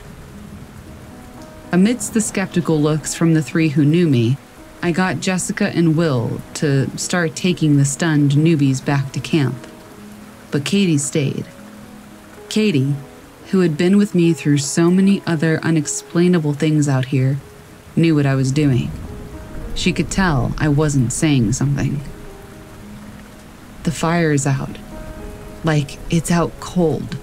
And it was 1,000 degrees 20 minutes ago. And the rocks that were glowing hot 20 minutes ago feel like they've been sitting in the creek," she said. "What are you not saying?" I took a deep breath. "I just tried to chase down a Native American girl who apparently can run unnaturally fast in the dark." Katie sat down hard. I looked at her, but she didn't say anything, so I continued. "Today, while I was gathering rocks for the lodge, I felt like someone was watching me the whole time, and I swear I'm not making this up, but I set down that really big rock, you know, the first one you rolled into the circle, and I walked away for a few minutes. When I returned, it was over by the creek. Like someone came and moved it, but there were no tracks, and it couldn't have rolled there. And then after you all went into the sweat lodge, I walked down to the creek and heard something in the trees. It took me a minute to spot her, but she was hiding in a shadow under a tree. I think I chased her for maybe 30 seconds when you all started screaming, and I ran back up here." What Katie said next made me sit down too. "Did she have 2 braids and a headband?" I nodded slowly. "Early this morning, like 3, Jessica woke everybody up and said it was going to rain and that we needed to build a shelter. There were no clouds last night," I said. "I know," said Katie. "But she woke us all up and insisted that we needed to build a shelter, and she wouldn't drop it until we all moved closer together and put up some tarps. I like to see the stars if I wake up, so I moved in close just in case, but I didn't get under a tarp. Neither did Will or Josh, and he's one of the new guys. Well, this morning, just before it got light, I had a really disturbing dream where I felt like I was awake in my sleeping bag and was staring up into the trees above me. And there was this little Native American girl with 2 braids and a blue-gray headband up in the tree over my face, just staring at me. I knew I was dreaming, but I couldn't move or wake up. I was only able to move when Josh, on the other side of the shelter, yelled and sat up. I thought it was just a horrible dream, until I talked to Jess about the rain last night. She admitted to me that she hadn't been worried about rain, but that she had been dead asleep when she felt somebody reach into her sleeping bag and shove her head to the side. She panicked and laid there and pretended like she was still sleeping, but they knelt over her face for a few minutes. She said she was terrified to open her eyes. When she felt them leave, she waited for a few minutes and then woke everyone else up. I was wondering why she slept in the middle of everyone. Now it makes sense. I was quiet. Katie spoke again. Before breakfast, I asked Josh why he yelled and sat up. I was grateful he did, but was curious as to why. He told me that he'd had a horrible nightmare about a little Native American girl, and when he thought he woke up, he saw her running at him. He yelled and she jumped over his head and took off, and that's when he really woke up and sat up. He was surprised that I had heard him yell. He thought he was still asleep at that point, and he dreamed the yelling part. I didn't tell Jess or Josh what happened to me, and I didn't tell them about each other. But at breakfast, Will told all of us about this horrible dream he had about a little girl dying in that cabin when it burned down. We all freaked out. It's all we've been talking about today. Half of the group didn't believe us, and Carol Sue, the loud, annoying one, has told everybody that we're just trying to haze the new guys. Even Josh, who's a new guy, is in on it, apparently. And then the sweat lodge thing happened. With what you just told me, I don't think any of us were dreaming. We were quiet for a long time. I think we should move camp down the road tomorrow, I finally said. I'll clean up this mess in the morning. Katie just nodded and stood up. Oh, and Katie? It's probably a good idea for everyone to be under the shelter to sleep tonight. And also, maybe don't light another fire. I'm guessing the one at your group's site is out too. She sighed tiredly and walked off into the dark. I just sat there for a while, and then slowly made my way back to the truck. I didn't feel like anyone was watching me anymore, but that didn't stop me from sleeping in the cab with the doors locked for the rest of the week.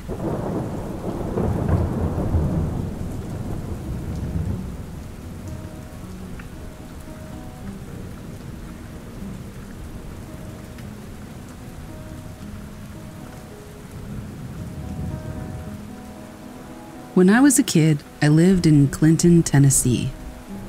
Both parents worked full-time, so I was often sent over to stay with my grandparents, who had a plot of land in the vicinity of, but not right in, Mossheim, near Greenville. Both of them had been in East Tennessee for their whole lives, and that area for a good many years. They had been established at their home for some decades before this story, and remained there a good time after. Recently, I had reason to return to that area in Tennessee after having spent the majority of my adult life in Minnesota. Being in and around the area, driving the same roads, made me reminiscent about my lazy summer days tucked away at my grandparents', learning to shoot on the same .22 with which Grandpa had taught Mom, feeding fish at a neighbor's stocked pond, or spotting deer and bear with binoculars from the back porch. When I relayed this to my mom, she in turn told me a story about a time that I scared my grandpa half to death, then lied about hanging out with Bigfoot. At first I had no idea what she was on about. Then I remembered exactly what actually happened, with startling clarity. New context given by the experience adulthood provides. And no, this is not about Bigfoot or a cryptid. Before we start, some information about my grandparents' land. Their house was on a small hill surrounded by a grass lawn. The lawn gave way to a smallish hayfield and then the wood line. Those woods lasted for a good half-mile to either side of the home, and a good several miles to the back. I hated the hayfield because it was too pokey to play in, but I liked to hang out in a creek that ran behind it. To get there, I would walk to the edge of the property, just in the wood line, to avoid the hay. While at my grandparents', the only rules were that I stayed where I could see the house, so the house could see me. I was to take a whistle with me anywhere that I went. I didn't take the whistle, seeing it as a badge of my regrettably young age. And the best part of the creek was out of sight of the house. That was the only stretch where it got deeper than my knees, and thus the only part where I could swim. Naturally, I spent much of my time in that water splashing around, skipping stones, and being a kid. One day I was playing in the creek when I noticed someone. It was a man, a stranger, on the bank watching me. He had long hair, a beard, and pale skin so dirty that it was stained. I couldn't tell his age and simply thought of him as old. I have no better guess now, as he clearly went through long years of hard living. He wore no shirt, no pants, only a wrap of dirty cloth around his waist that I thought of at the time as a Moses dress, thanks to some illustrated Bible stories. Around his neck there were multiple necklaces made from knotted tatters of cloth, fiber, and string. In those knots were various pieces of bones, flowers, a bit of dark glass, things like that. When I first saw him there by the creek, I was terrified, frozen still. The man, however, was smiling. He gestured from his squat with an outstretched arm, fingers down, in kind of a wave. I didn't react, startled and reeling. Then he splashed at me, still smiling. He did it again. I splashed back, and soon we were playing. We both threw water at each other. He jumped into the creek and stomped around with me, laughing all the while. He threw rocks into the water, and so did I. I pushed him, he pushed me back. We carried on for some minutes, until my grandma called for me. With her voice, a switch had turned off. The man stopped in his tracks, gaze fixed back toward the house. Then, as my grandma kept on hollering, he looked to me. He crept back to his side of the creek, barely disturbing the water, then slid into the brush, completely silent the whole way, holding my gaze. Once he was out of sight, I waited in the water until my grandma found me. She wanted to know if I was alone, and I said no. She became very tense, asking who was with me while looking around. I didn't answer.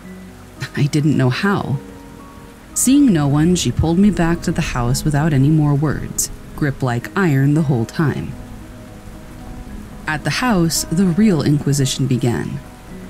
I didn't really have new words, the event and this reaction overwhelming my ability to explain. Such silence further irked my grandma, and I was swiftly placed in a corner, held without bail, awaiting patriarchal judgment. Around an hour later, my grandpa came home from work. He was told about my churlishness and was ready to set into me again with talking. I told him about the man, hairy and old, dressed like Moses, about how we played and he disappeared. I remember that they digested this for a few minutes before sending me to my room, and I was happy to go, and happier still that Grandpa didn't yell like he usually did when I misbehaved. Later, I was brought out for dinner. I ate in the kitchen with Grandma, but Grandpa called me to the back porch. He was on the swinging bench, looking out over the hayfield turned red by the setting sun. He had kicked off his boots and put them next to his shotgun. I knew that was odd for the gun to be out of the closet. Previously, we had used it to shoot bottles. Some I would throw into the air like they were clay pigeons. These escapades were accompanied with speeches about how the gun was dangerous and only for adults to use. He went through my story again, his tone deadly serious. Eventually, he asked me how hairy the man was really. I told him very, thinking that this was the right answer. He asked where, and I told him everywhere, like a bear. He ruminated on this, and I grew more nervous, worried that I was in trouble or causing trouble, just wanting the trouble, whatever it was, to end. So when he finally asked me to swear, in the name of Christ and on my mother, that I was telling the truth about everything, I said that I had been joking. He finally yelled then and sent me back to my room. The family memory became that I had hid by the creek and made up a tale about Bigfoot. At the time, everybody was upset with me, and I was forbidden from going back to the creek or anywhere out of sight. The enforcement of this rule, like the others, was lackluster. Even so, for a time I didn't go there. In my memory, I stayed away for a very long time, but I'm sure it was only a few days, that hiatus feeling interminable to my elementary-aged self. When I did start going back to the creek, I took a bucket of toys and a thick stick plucked from the woodlands on the way. I think I was conflicted about what to do if the man came back, imagining either impressing him with my toy collection or clubbing him, or both in turn. When he did show back up, he appeared next to me as I dozed under a tree on my side of the creek. I was once again gripped with terror. He was not smiling, his face expressionless as he lurked beside me, having watched for who knows how long before I smelled him. I scrambled away, leaving behind my stick and toys. Coming to my feet a yard out, I stood in the sun while the man watched me from the shade. Eventually, he crouched and started to look through my bucket. I remember becoming indignant as he examined my toys one by one, only to toss them into the dirt. It became too much, and I started to lecture the man, telling him how he got me in trouble and he was a weirdo and he stank. At some point, he stopped looking through my things and calmly watched my tirade. Face still neutral, eyes analytic. Once I had concluded my lecture, I sat back under the tree to pout.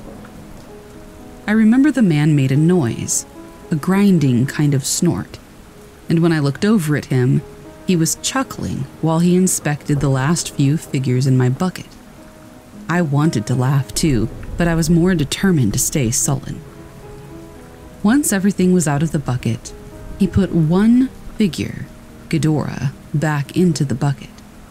He then stood to his hunched fullest, took the bucket by its handle, and began to make his way back into the woods. I stayed by the tree until he turned, said something, not a word that I knew then or know now, and gestured with a forward sweep of his hand. At first I didn't comply, despite knowing that he wanted me to follow. After a few moments, he yipped, clicked his teeth, and gestured again more emphatically. With this further prompt, I did get up and come along, the man making approving noises and putting on his smile again. We went into the woods. The man led, but he was naturally quicker and quieter, making it hard for me to keep up. Eventually, he would stop where he lost me, knocking on trees with sticks and whistling arrhythmically so that I might find him in the vegetation. He never came back for me, opting instead to guide me forward with the noises. I became lost, having only a vague sense of my grandparents' place behind me. After some time, maybe 15 minutes, we came to a bald. The man had me wait there, indicated by patting the ground, before going into the tree line alone. He returned from a different direction, pulling a sled. It was made from half of a discarded plastic drum and lined with small pelts and smooth bark. On the back half, there rested the fly-covered carcasses of squirrels, possums, and other critters savaged into anonymity. On the pulling end, woven pouches were tied into place on it by the same eclectic cordage that made the man's necklace. He put my bucket on the sled and tossed Ghidorah in a pouch. He then called me closer, with a glottal noise and a beckoning wave. I saw the sled's pouches held many odds and ends: dried salamanders, mushrooms, metal bits, glass fragments. From one, the man pulled a square, made from bound-together sticks just big enough to slip over my wrist. From another, he pulled a piece of fool's gold and a small shard of geode crusted with a bit of purple crystal. These he handed to me with an air of busyness, and a few more utterings of nonsense. He then patted the ground for me to sit again. I did so without much bewilderment, understanding that we had traded the same as exchanging Pokemon cards at recess. I did not much miss Ghidorah anyway, as he was a bad guy. The bucket was a loss. In retrospect, I think Ghidorah was chosen because its dull gold scales resembled something valuable. The bucket for its obvious ability to hold things. The man came back lapping his thigh. I did this readily. During the hike back, I tried to keep up and pay attention. I did so moderately well, having to be whistled over a few times. I did notice that our path was not straight. The man led me one way and then another, making turns unneeded by the lay of the land. We eventually came out by the creek, but from a different approach than we had left it. I could hear my grandma calling for me again, not from up on the hill, from far out in the field. The man would not cross the creek, but pushed me to do so. I did, but not to go to my grandma. Instead, I crept back to the house and around the opposite side. There I laid in the shrubs by our front door, pretending to sleep when I was found.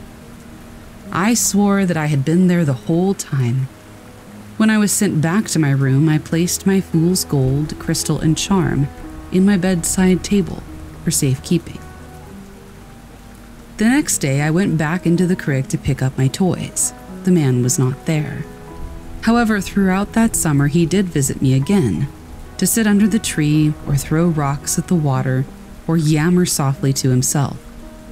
I would bring snacks and candy to share, and he would likewise give me stringy dried meat, which I ought not to have eaten, or honeysuckle blossoms, which I would still eat, taken from my old bucket.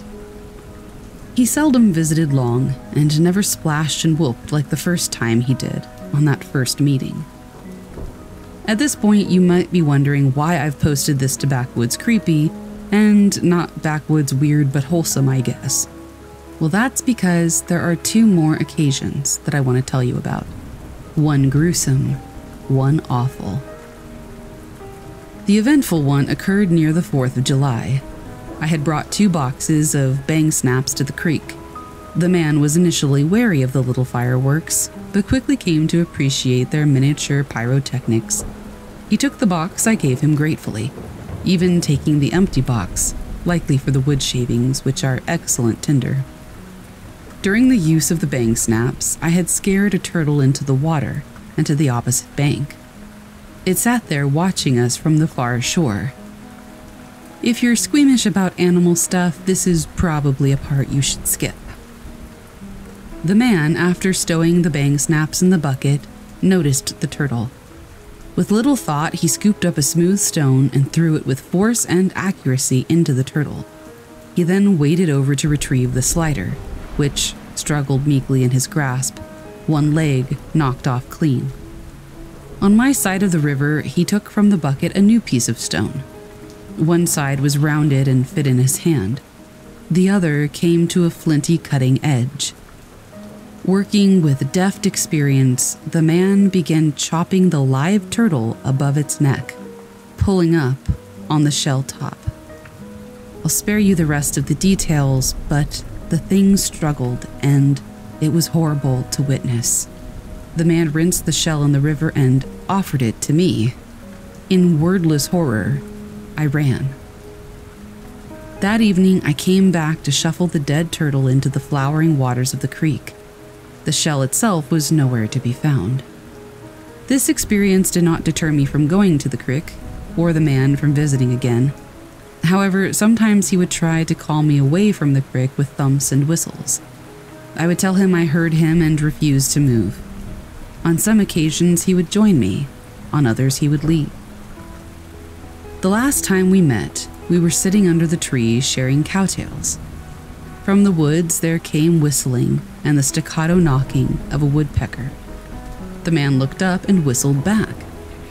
There were a few more such exchanges before he stood, collected his bucket, and beckoned for me to follow. I was curious, and I felt comfortable with the man as a guide, so I did as I was asked. He took me to the bald. A direct path this time, periodically stopping to call or respond to the other in the woods. Waiting for us at the bald was a woman and a child. The woman was dressed the same as the man, topless and wrapped around the waist. She was dirty, with long hair and a wiry frame. The child was in a similar state, wearing a sack that went to their knees. The man sat on the ground and the woman joined him, sitting in his lap but leaning forward so that her elbows rested on her crossed knees. She had dark brown eyes that were fixed to me. The other child would not look up. I didn't know what to do, and I didn't speak. The other kid lifted their sack to wipe at their nose. The man made a noise and drummed on the woman's back. The kid looked at them, still hanging her head, hair covering her face. The woman yammered and swatted at what I now figured was a girl lazily, the man echoing her noises, slapping skin to skin once more.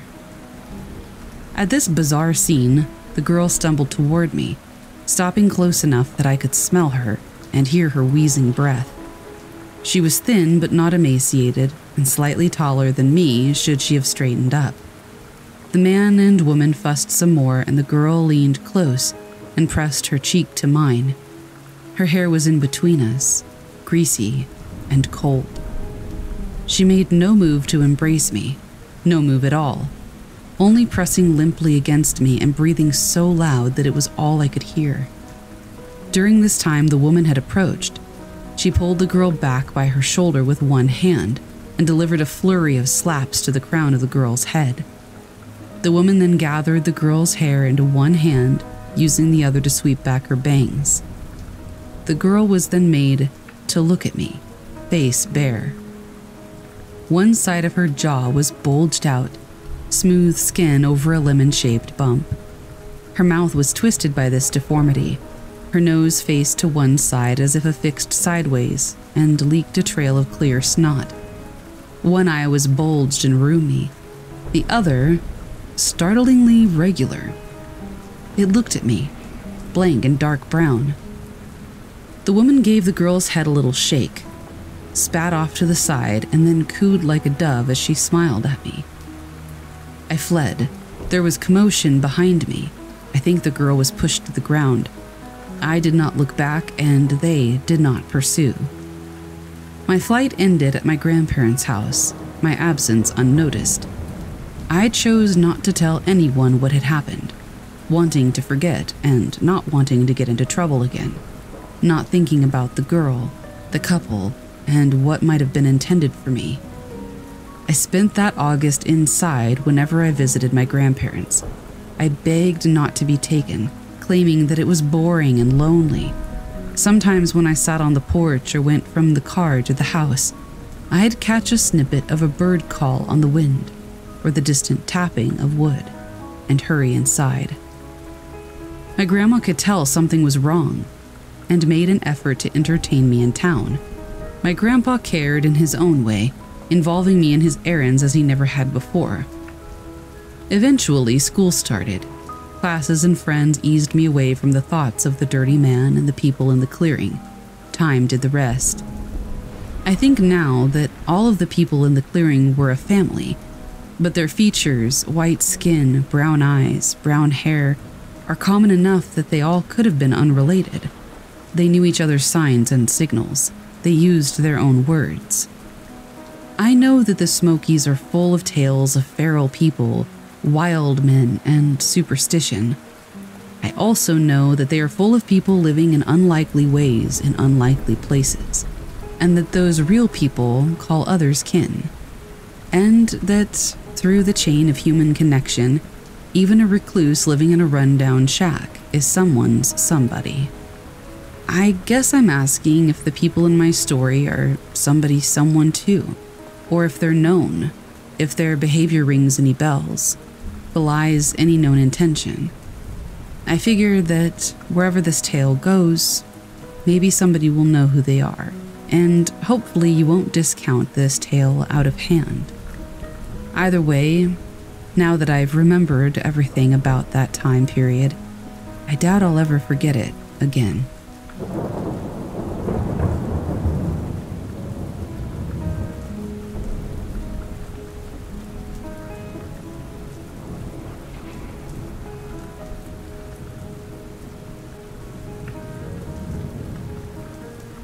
First off, I just want to say that this has been ongoing for years. We were literally 13 to 14 years old when stuff started going down. I'm 18 now, and I have a lot more common sense, or I would like to think so. So please try and look at this from a 13-year-old's perspective, and try not to judge our actions too harshly. Also, this gives more context to the adults in our lives not believing us. I have ridden horses all my life, but have never kept them close to home. When the opportunity came to keep them 5 minutes down the road from my house, and with my best friend's ponies, I was over the moon. Little did I know what was to take place over the following years. I will start this with a backstory. The horse I owned at the time came from a rescue that I volunteered at for 5 years. I was sitting down one day drinking a cup of tea with the owner of the rescue center, as we usually did after a hard day of mucking out fields and dragging barrels of hay to the 40 horses and donkeys that lived there, when she told me about a farm that was just down the road from my house, in a little village that we'll call Trophy. She said that her father had built that farm and that he'd be turning in his grave if he found out who owns it now. Immediately, I was intrigued, so I pushed for more info. She told me that the man who owns it now is Elliot, who's a pig farmer. He murdered his brother-in-law, who was asking him to pay back $150,000 in debt. Apparently, he ground him up in a meat grinder and fed him to the pigs. He then moved those pigs 2 to 3 hours away for long enough so that when the police eventually tracked them down, any DNA would have been long out of their system. He was actually charged for murder, but ended up being acquitted by the judge due to lack of evidence. What's ironic is that he moved those pigs without a moving permit, which is illegal and suspicious as hell because moving permits are not that hard to get a hold of. So in the end, he got punished for the illegal transport of livestock and not for murder.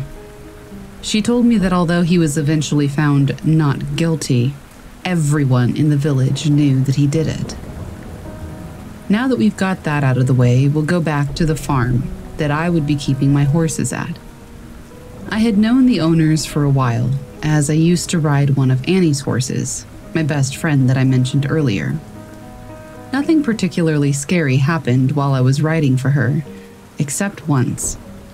We had decided to ride down a different trail that day, one that went past an unfamiliar farm. We didn't know who owned it, and we weren't sure if they were friendly, so we proceeded with caution. All seemed fine as we were riding through the fields, until the path came to a stop. There were gates and guard dogs in the way. We assumed we must have taken a wrong turn, so instead of passing through the gates, we decided to carry on through the fields and around the outskirts of the farm. Unknowingly, we were now trespassing. The horses started to feel extremely uneasy beneath us. Mine would stop and shoot forward. Annie's started backing up into the brook that ran alongside us. Annie was hanging off hers, deciding whether to throw herself off, before they both ended up in the ditch, when I looked toward the farm. A man was stood completely still, staring at us. I honestly thought he was a scarecrow at first, and I had no idea how long he'd been there. He disappeared after about 30 seconds of making eye contact with me.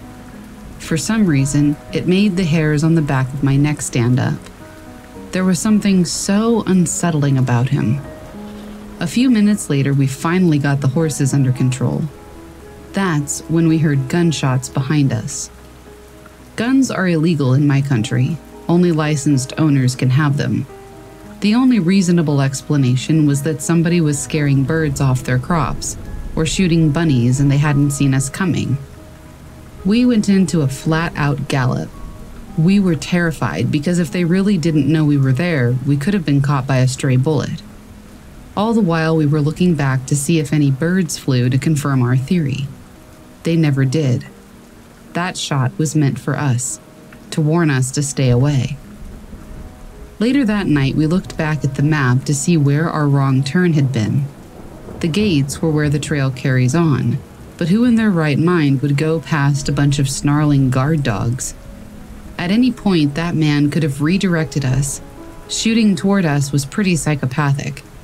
We didn't tell anyone that day, as we thought we would get in trouble for trespassing. But that's only where the problems began. When I brought Eric to the farm, things calmed down. There were odd scenarios that played out.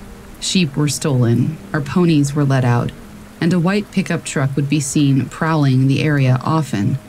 But again, nothing too serious.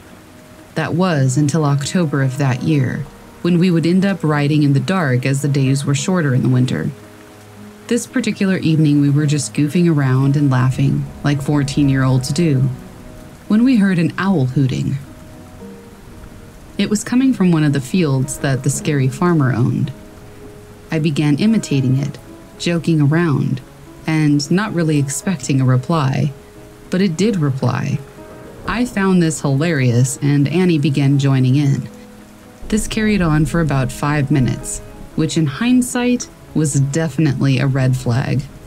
Any owl would have stopped replying within the first 2 or 3 calls, realizing that it wasn't speaking to one of its own. This one always replied, and sounded louder every few calls. The longer this went on, the less owl-like this thing sounded. There was a moment where the noise almost sounded strangled. That was when Annie turned to me and said, "That is not an owl." We realized that we had just led whoever was in that field right to us. They could now pinpoint exactly where we were. We turned our flashlights off and ducked, trying to be quiet, which is difficult when you have a 1,200-pound animal squishing through the mud underneath you. We decided, screw it, and we galloped the rest of the field back to the farm. What we didn't realize was that the weight of the horses had left deep hoof marks in the soil, leading straight back to us. We were freaking out as we got back, but the adrenaline began to wear off, and we ended up laughing about it while untacking the horses. We were about to lead them to the field when we heard the crunch of broken glass being stepped on from one of the old greenhouses opposite the stables. It was pitch black except for the dull light coming from behind us, so we couldn't see anything. Immediately, we turned all the lights off, picked up a pocket knife that we used to cut hay bags open with, and hid behind the stable door. We waited for 10 minutes with no phone signal to call the police, but didn't hear a thing, scared to even breathe in case it made too loud of a sound. I decided to be brave and make a dash for the horses who were tied up outside, thinking that if I could jump onto one, I could get out of there quicker than whoever I might see. My eyes had adjusted to the darkness, so I could kind of see into the greenhouse. I shouted back to Annie, "There's no one here, we're just being paranoid." Again, we laughed it off, trying to shake the terror that we had just experienced. It was only the next day that it became very, very real. The next morning was hot. The ground had baked and preserved the hoof prints we left from the previous night. However, there was something else in between them. Massive boot prints leading from the field we had heard the owl in, all the way back to our farm. That was where the nickname Farmer Bigfoot came about. We told our parents, but they decided that we were just making drama out of paranoia and didn't believe us, and that was that. These boot prints started appearing a lot. We would skate on the ice where the fields flooded over in the winter. We noticed the prints a few times, stopping on the edge of the field where we would skate, and then continuing in the opposite direction. We didn't ever see anyone watching us, though. I lost Annie's phone in the fields one night. We went looking for them in the dark. The next morning, footprints. Farmer Bigfoot footprints. Our trail started getting blocked off. First, a huge tree. I'm talking a couple 100 years worth of trunk and branches was brought down onto our trail. It was then set on fire after we cut ourselves a path through it. When we weren't being deterred, they seemed to give up. Until 2018, when huge mounds of rubble started being dumped on our trail. This time, the trail was basically inaccessible. We spoke to a man who lives on the corner, who told us that he didn't want to name the farmer who was behind all of this, but that we should report it as it is illegally blocking a bridle path. We tried to report it, but the council won't go near him because he's too scary of a man. This guy told us that we were being watched and to be careful. Now this freaked us out. But us being stupid kids, we stayed from 5 p.m. till 9 p.m. clearing a path through the rubble. We also wrote FU in stones just for effect. The next day, there were 3 more piles of rubble, and our path was covered over. We were at a loss, so we decided to talk to one of the neighboring farms that keeps horses. Without telling us a name, she said, "You have to be careful messing with him. Around here, he's known as the man who makes people disappear." And that's when it clicked. This whole time, we'd been messing with Elliot. Farmer Bigfoot was Elliot. The same Elliot who fed his brother-in-law to the pigs. No wonder the council wouldn't go near him.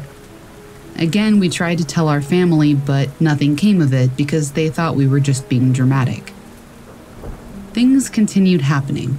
Bones were left on top of the rubble piles. Again, I'm guessing this was to scare us. A whole herd of sheep were stolen. The horses kept being let out. The owners of our farm would never say who they suspected, but we all knew who it was. The white pickup would turn up almost every week. We started leaving breadcrumbs on our Snapchat stories, thinking if it was weird enough for people to screenshot, we'd have multiple witnesses if anything happened to us. We told friends that if we disappeared, make the police look at Elliot. We were terrified. It quieted down after a while, until September of last year. We had just ridden, and I was leading both horses back to the field on my own. It's down a dirt track about a 2-minute walk from the stables. I walked through the wooded area on the track, and immediately this smell hit me. It was vile, and I knew what it was immediately. Death. Literal rotting flesh. It was enough to make you gag. I put the horses out and immediately ran back to Annie to come and investigate with me. The farm owner, we'll call him Ryan, overheard me and went into the house to grab a flashlight. Annie has a weak stomach, so as soon as the smell hit her, she threw up. It was so strong and so disgusting. Ryan soon joined us and said, "Someone has definitely been in here." That just added to our fear. Annie had recovered from her vomiting fiasco and rejoined us in the search. Ryan then said, "I really don't know what we're gonna find out here, girls, but I don't think it's going to be an animal." Our fear meter was now at the max, but morbid curiosity drove us forward. After an hour of searching, we decided to unstack a pile of wooden pallets. And that's when we saw bags of white flesh. They were clear Ziploc bags. Maggots crawled inside the bags, but there were no holes, implying that whatever meat was in there had been rotting for a good while before it was cut up and put in the bags. It was the most surreal experience. After more vomit from Annie, we decided to call it a day, reassured that Ryan would now deal with whatever the hell this was. We assumed that he would have called the police. We got home and cried to our parents, but again, they dismissed it. How the hell are we being dramatic when we just found chunks of rotting flesh in the woods? Anyway, Ryan is hands down one of the loveliest men on the planet. We always felt safe around him. But what we found out days later was extremely questionable. He didn't call the police. He buried the meat. He didn't throw it out. He buried it. What the fuck? We assume now that it's because he's old and vulnerable and he didn't want to get involved in anything that might put him or his family at risk. I still have no idea why Annie and I didn't phone the police. I'm guessing because we didn't want to cause trouble for Ryan. And no one else believed us, so why would the police? This is, unfortunately, I guess, where my story concludes. I know, how unsatisfying. I'm no longer at the farm, but I still have horses. My parents now believe everything I told them. I think maybe because I've kept telling them for the past 5 years. In hindsight, they wonder why the hell they didn't move the horses out of there. Annie and I are still best friends, and we reminisce from time to time about how we were stalked by a murdering farmer for nearly 3 years. We will never know what that meat was, or if Elliot had anything to do with it, nor will we know why he followed us all those years, trying to stop us from riding down our very own bridle path. But honestly, I'm not sure I want to know.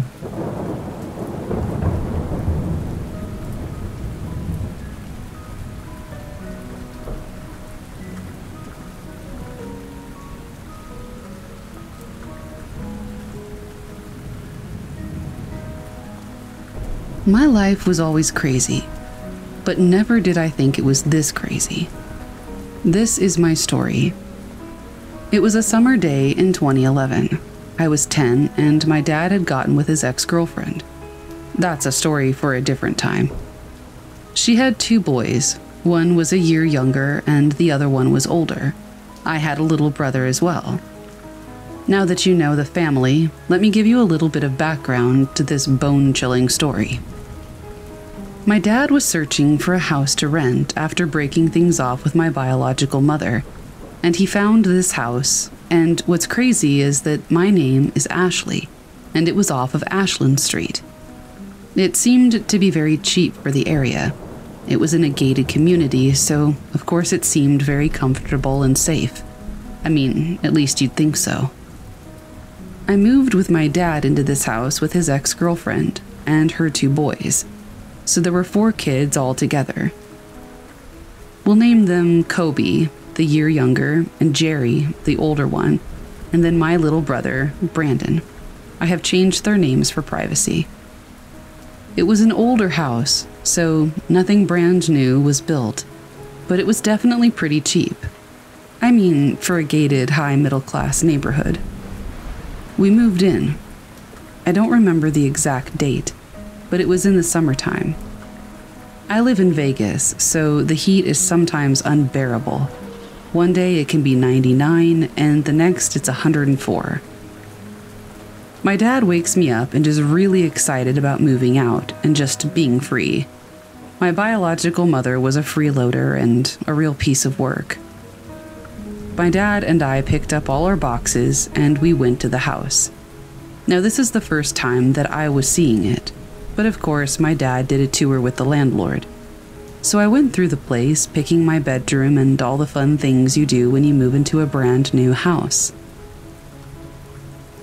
I shared a room with my baby brother, Brandon. He was like 4 or 5 at the time, so really young. I got the room I wanted, I guess out of the 3 I could have picked. It was a 4-bedroom, 3-bathroom house, 2 upstairs and 1 downstairs. The first night wasn't anything out of the ordinary. We got Little Caesars pizza and watched Cops, my dad's favorite TV show. We went to bed and woke up like normal and went on about our day. Again, still really normal, nothing crazy. The second night was just as normal. It was about a week into living in the house when things started to happen. It was almost like the ghosts wanted to make sure we stayed or something. How sweet. So it was more like night 8, and I was walking up the stairs. I was alone in the house, and the stairs had carpet. I walked up them, and I swear I kept hearing somebody walking behind me. But every time I would turn around, nothing would be there. I just kind of kept it to myself, and told myself I was just paranoid for being at the new house by myself. I was the type of kid that was scared of the dark, and I still get scared easily to this day. I actually hate Halloween for that very reason. But these strange things just kept happening. The first spirit sighting was Kobe's birthday. He got a new spyware truck thing, where you can put a camera on the toy truck and go around the house. It's kind of like a GoPro.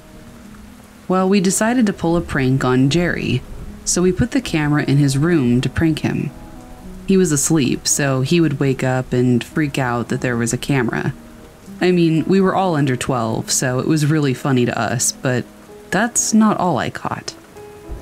I know the typical white woman in a white robe thing, I get it, but it was true. All we could see was a silhouette of a young woman, probably in her late 20s or early 30s, standing over him. Of course, as the two young boys were so sweet, they had me go up to check myself. So of course I went upstairs, a little spooked, but trying not to overthink it. And I went into his room. Jerry was still asleep, and there was no woman in there. So I came downstairs and told myself that there's probably a glitch in the camera that just made it seem like somebody was there. So we all let it go. As some of you probably know, when you move into a house, especially an older one, the floor creaks, and you might hear bumps in the night just because the furniture is settling. But only squeaks and creaks for a day or two. We kept hearing this noise, almost like somebody was walking up and down the stairs all the time. But again, we all just put it out of our heads and said that it was the house settling. Maybe something fell. No matter what, we would try to find an explanation for the situation. But over time, it just got worse. My dad had signed an 18-month lease agreement, but we only stayed there for 4. Because this is when things got absolutely crazy. I went off to school. I was in the 5th grade. I had to repeat the 2nd grade, hence why I was in the 5th grade at 10 years old. Anyway, my school was definitely a walkable distance, so I walked to school and back home. I got home one day and my dad's girlfriend was at work, and so was my dad. Kobe and Jerry were at their grandma's and Brandon was still in school, so I was all alone in the house.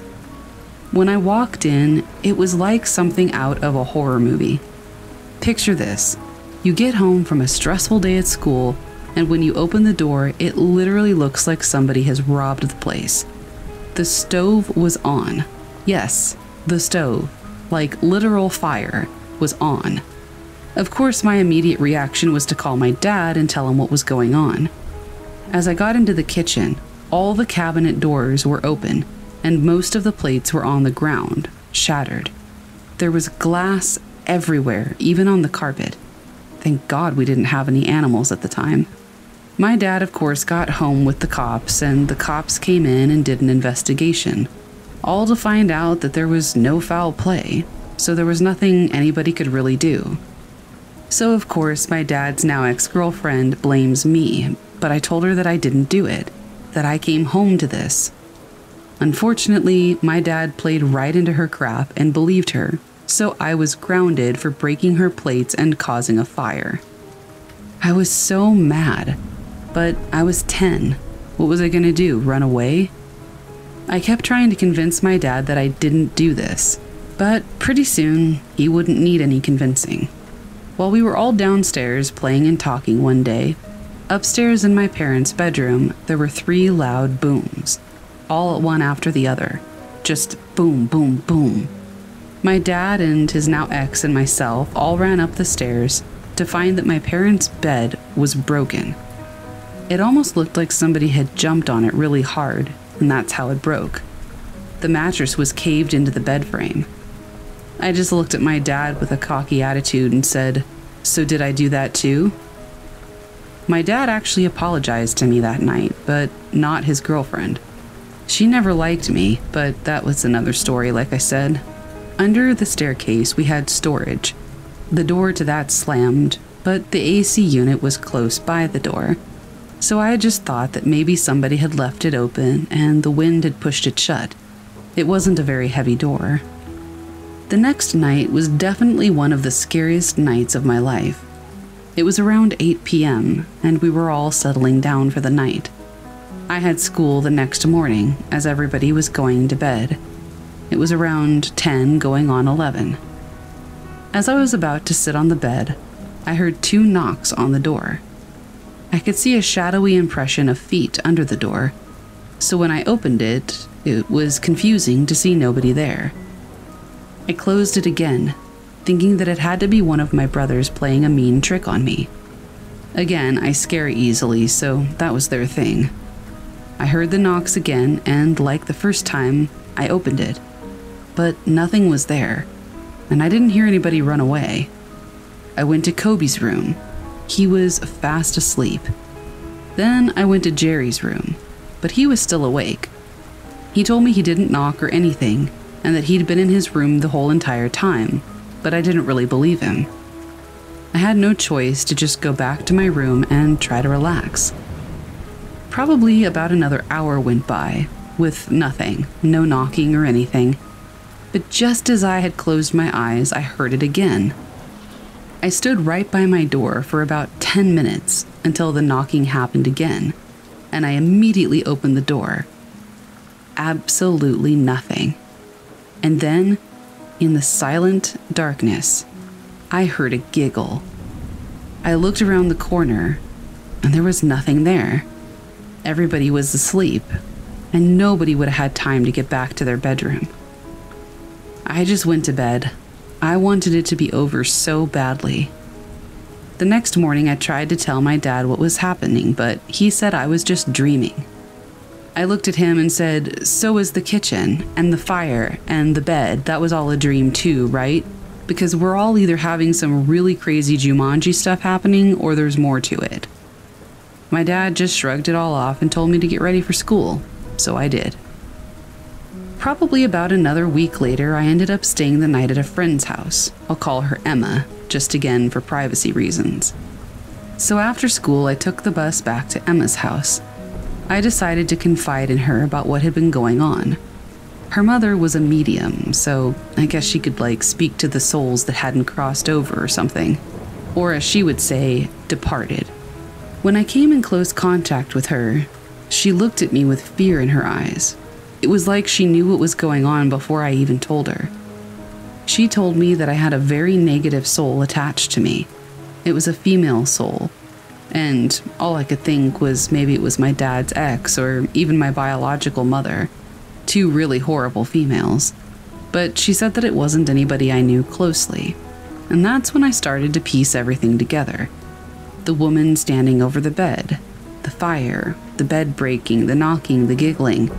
It somehow all made sense in some way. This spirit was stuck. But my question was, how did she get there in the first place? My dad picked me up the morning after, and I discussed with him what I had kind of put together. He said maybe the landlord would know more, so I told my dad to give him a call and tell him the pipe was loose or something, so he could come over and have a conversation. You know, trick him, I guess. If he doesn't want to go into detail about it, he's definitely not going to over the phone. My dad agreed, and a few hours later the landlord arrived. My dad called me downstairs, and we decided to go over everything with him, from the fire to the glass to the bed breaking to the woman standing over the bed. All the color drained from his face, and I immediately knew that he knew something. As we were all talking downstairs in the living room, there was this mirror on the wall in front of us over the television. We're sitting on the couch, and as I looked up, I saw a lady wearing a very tall, almost black witch hat, and she had very long gray hair. She just looked off, like I knew from somewhere but didn't at the same time. Of course, I reacted very startled, and my dad told me to relax. Yeah, Dad, let me just relax while all this stuff keeps happening. Why don't I just tell the ghost to make us a campfire as well? He didn't find it funny and sent me to my room. The landlord eventually left, and fewer questions were answered. It was like he didn't want to say anything. Our house almost blew up into flames, and there was glass all over the kitchen. This isn't the time for secrets. Anyway, we looked up the address on a background search for properties, and we only found two things that could have been connected to this haunting. The first thing was that the entire neighborhood had been built on a Native American burial ground, but that seemed a little cliché, so we kept digging.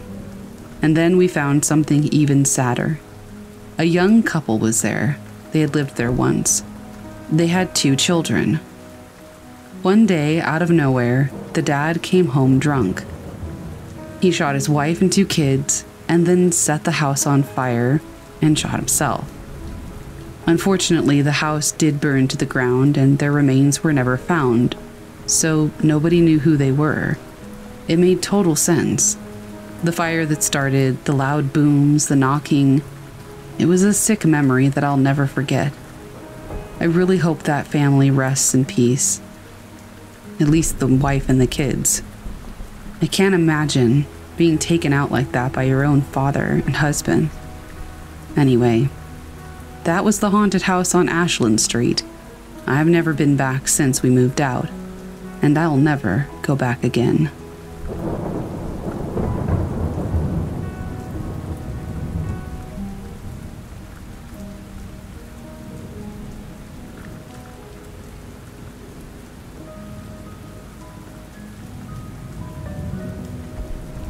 I thought this might be a good place to discuss the strange goings-on in my woods with a larger audience. I'd like to preface this by saying that I am highly educated and scientific. I've never been a believer in the supernatural, Bigfoot, or things of that nature. That being said, I'm at a loss for the things my family has encountered on my property over the last 7 years, and I would love to hear your suggestions. Here's my story. 7 years ago, my wife and I purchased a property and 11 acres of woods in a rural part of northeastern Minnesota. The woods were connected to larger acreage, fields and woods, of about 160 acres, and although sparsely populated, the land is near a fairly busy state highway.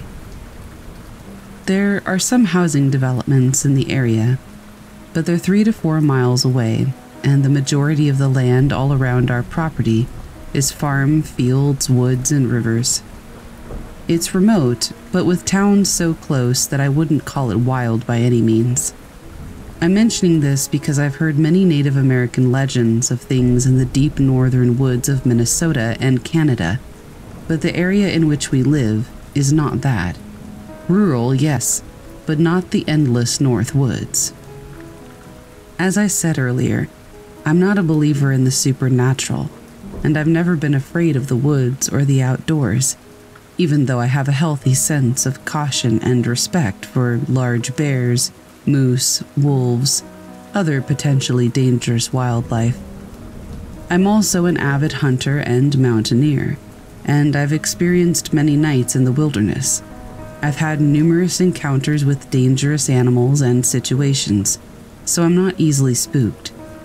Knowing my state of mind is important to the story, because many so-called supernatural encounters can be explained by people with an already high level of belief, anxiety, or fear.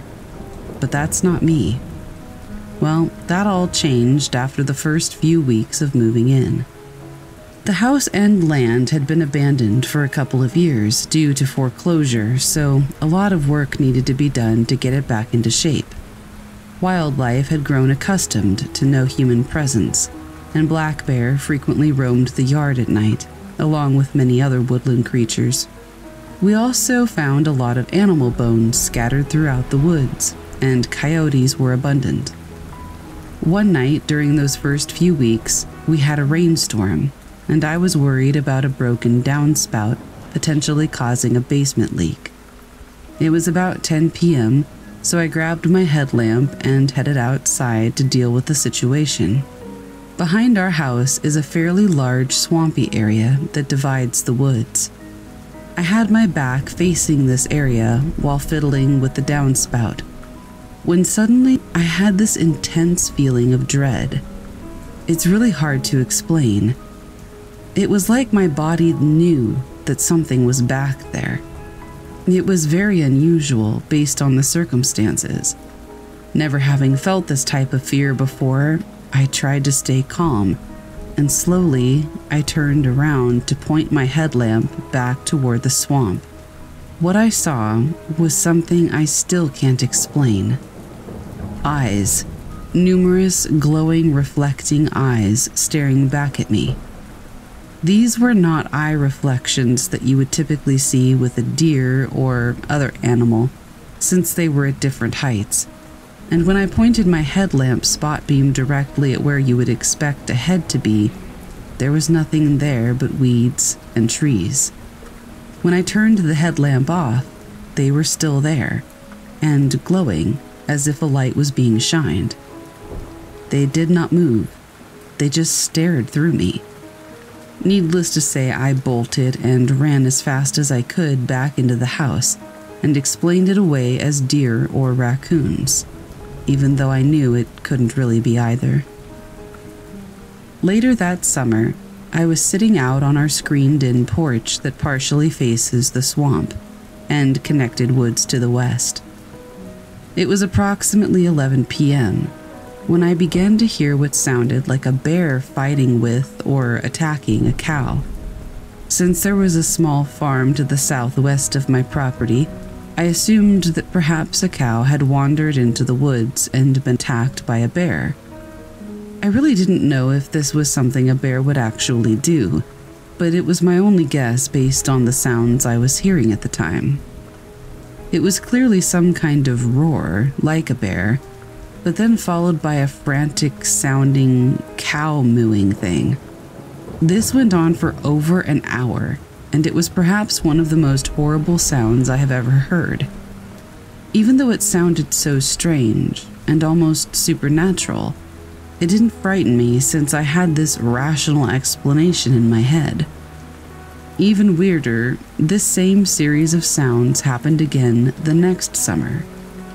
These first few years, I never really investigated the area of the woods that the sounds came from, since it wasn't my property. A couple of years later, I had the chance to purchase this area and 70 acres to the west, which consisted of the woods that connected to mine, as well as a few tilled fields, more woods, and ponds. As part of purchasing this land, I spent a great deal of time walking around on it to get a good understanding of its value and layout. As part of my walk, I was able to get a much better look at the farm set up to the south. The farm did have cows, as I suspected, but to my surprise, the area that they were kept in was a long distance from my house, much too far for me to hear them, and the fencing was also extremely well built and electrified. Looking at it, there was just no way a cow was wandering off from that farm. I didn't really think about this fact until recently. After acquiring the property, I proceeded to put up tree stands at various locations along with trail cams in order to prep for the upcoming deer hunting season. One spot was the hilly woods where I heard those sounds many years prior.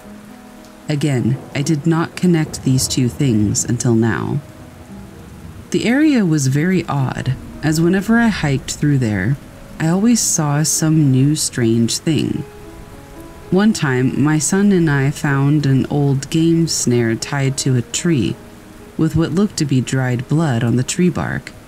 Another time, we found at least a 100-year-old tree, with a barbed wire fence completely spiraling the entire trunk, growing in and out of it at different intervals. I've also found many tree trunks with very large scratches or claw marks, not resembling an antler rub. Perhaps a bear?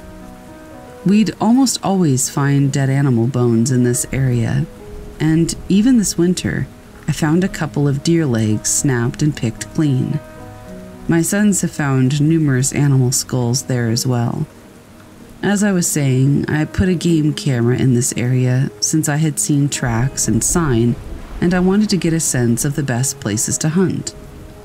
I've placed one there many seasons and have yet to capture a single thing on it. Nothing. My son has posted there a couple of times for hunting season and has mentioned the strange sense of quiet. He's used to the forest sounds coming back after sitting still for long periods of time. But in this spot, there are never any sounds. He has mentioned hearing something walking around, though. Another incident occurred one hunting season when I was entering this area en route to another stand, when I saw a violent thrashing in the foliage, moving fast and crossing from right to left, but moving away from my position. I, of course, encounter deer and bear all the time, so I'm familiar with how they move when they're spooked. But this was something different. Whatever this thing was made a high-pitched trumpeting, combined with a bellowing sound that was like nothing I had ever heard from an animal outside of an elk, which we don't have in this area. It wasn't bounding, and there wasn't the raised white tail or large dark mass to indicate a deer or bear. There really didn't appear to be a body at all, just whipping and falling leaves and branches along with the deafening sounds. A year after this incident, my son went out hiking in the woods to try to find me since I was out doing some forest management. As he walked through this area, he thought he spotted me coming through the woods, fast, but quickly noticed that the walk and clothing were nothing like mine. Whoever it was also a lot taller than me, and he described him as extremely thin.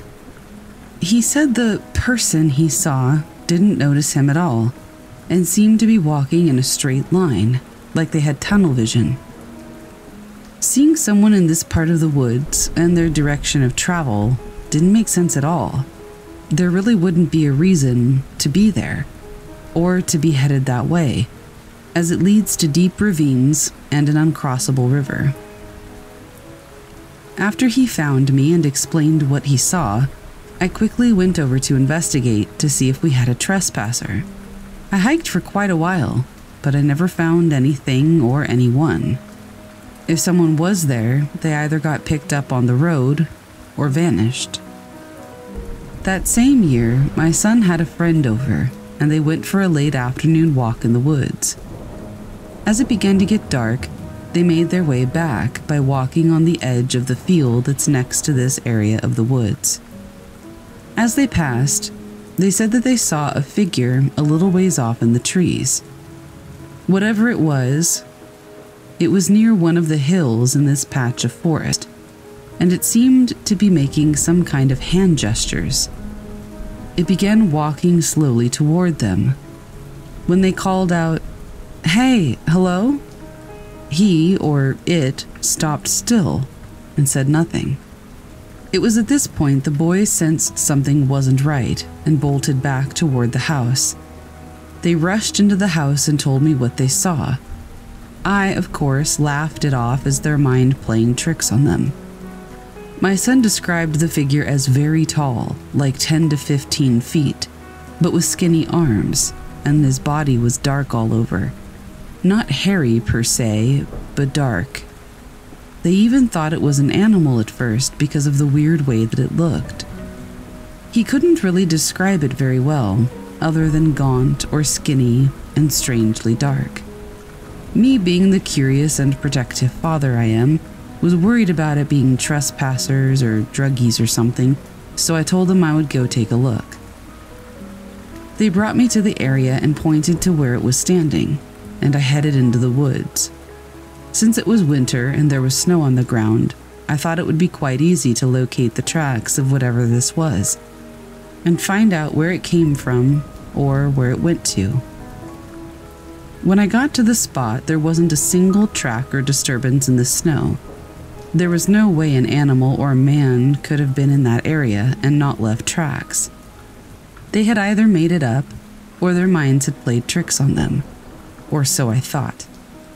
To this day, my son and his friend still swear that they saw it clear as day, and I can definitely attest that their fright was real. My wife has also experienced strange thrashing sounds and other feelings of dread or being watched in this part of the woods, and generally refuses to go over there anymore. All of this brings me to today, where I had a sudden realization that all of the strange sounds, sightings, bones, and events seemed to all be centered around this one area. I am just at a complete loss as to what it all means. It's all too strange to really bring this up and discuss it with people I know around here, but I wanted to share my story and see if anybody in this community might have any theories or ideas on what we might be dealing with here. I'll continue to investigate on my end, but I would love to know what you think.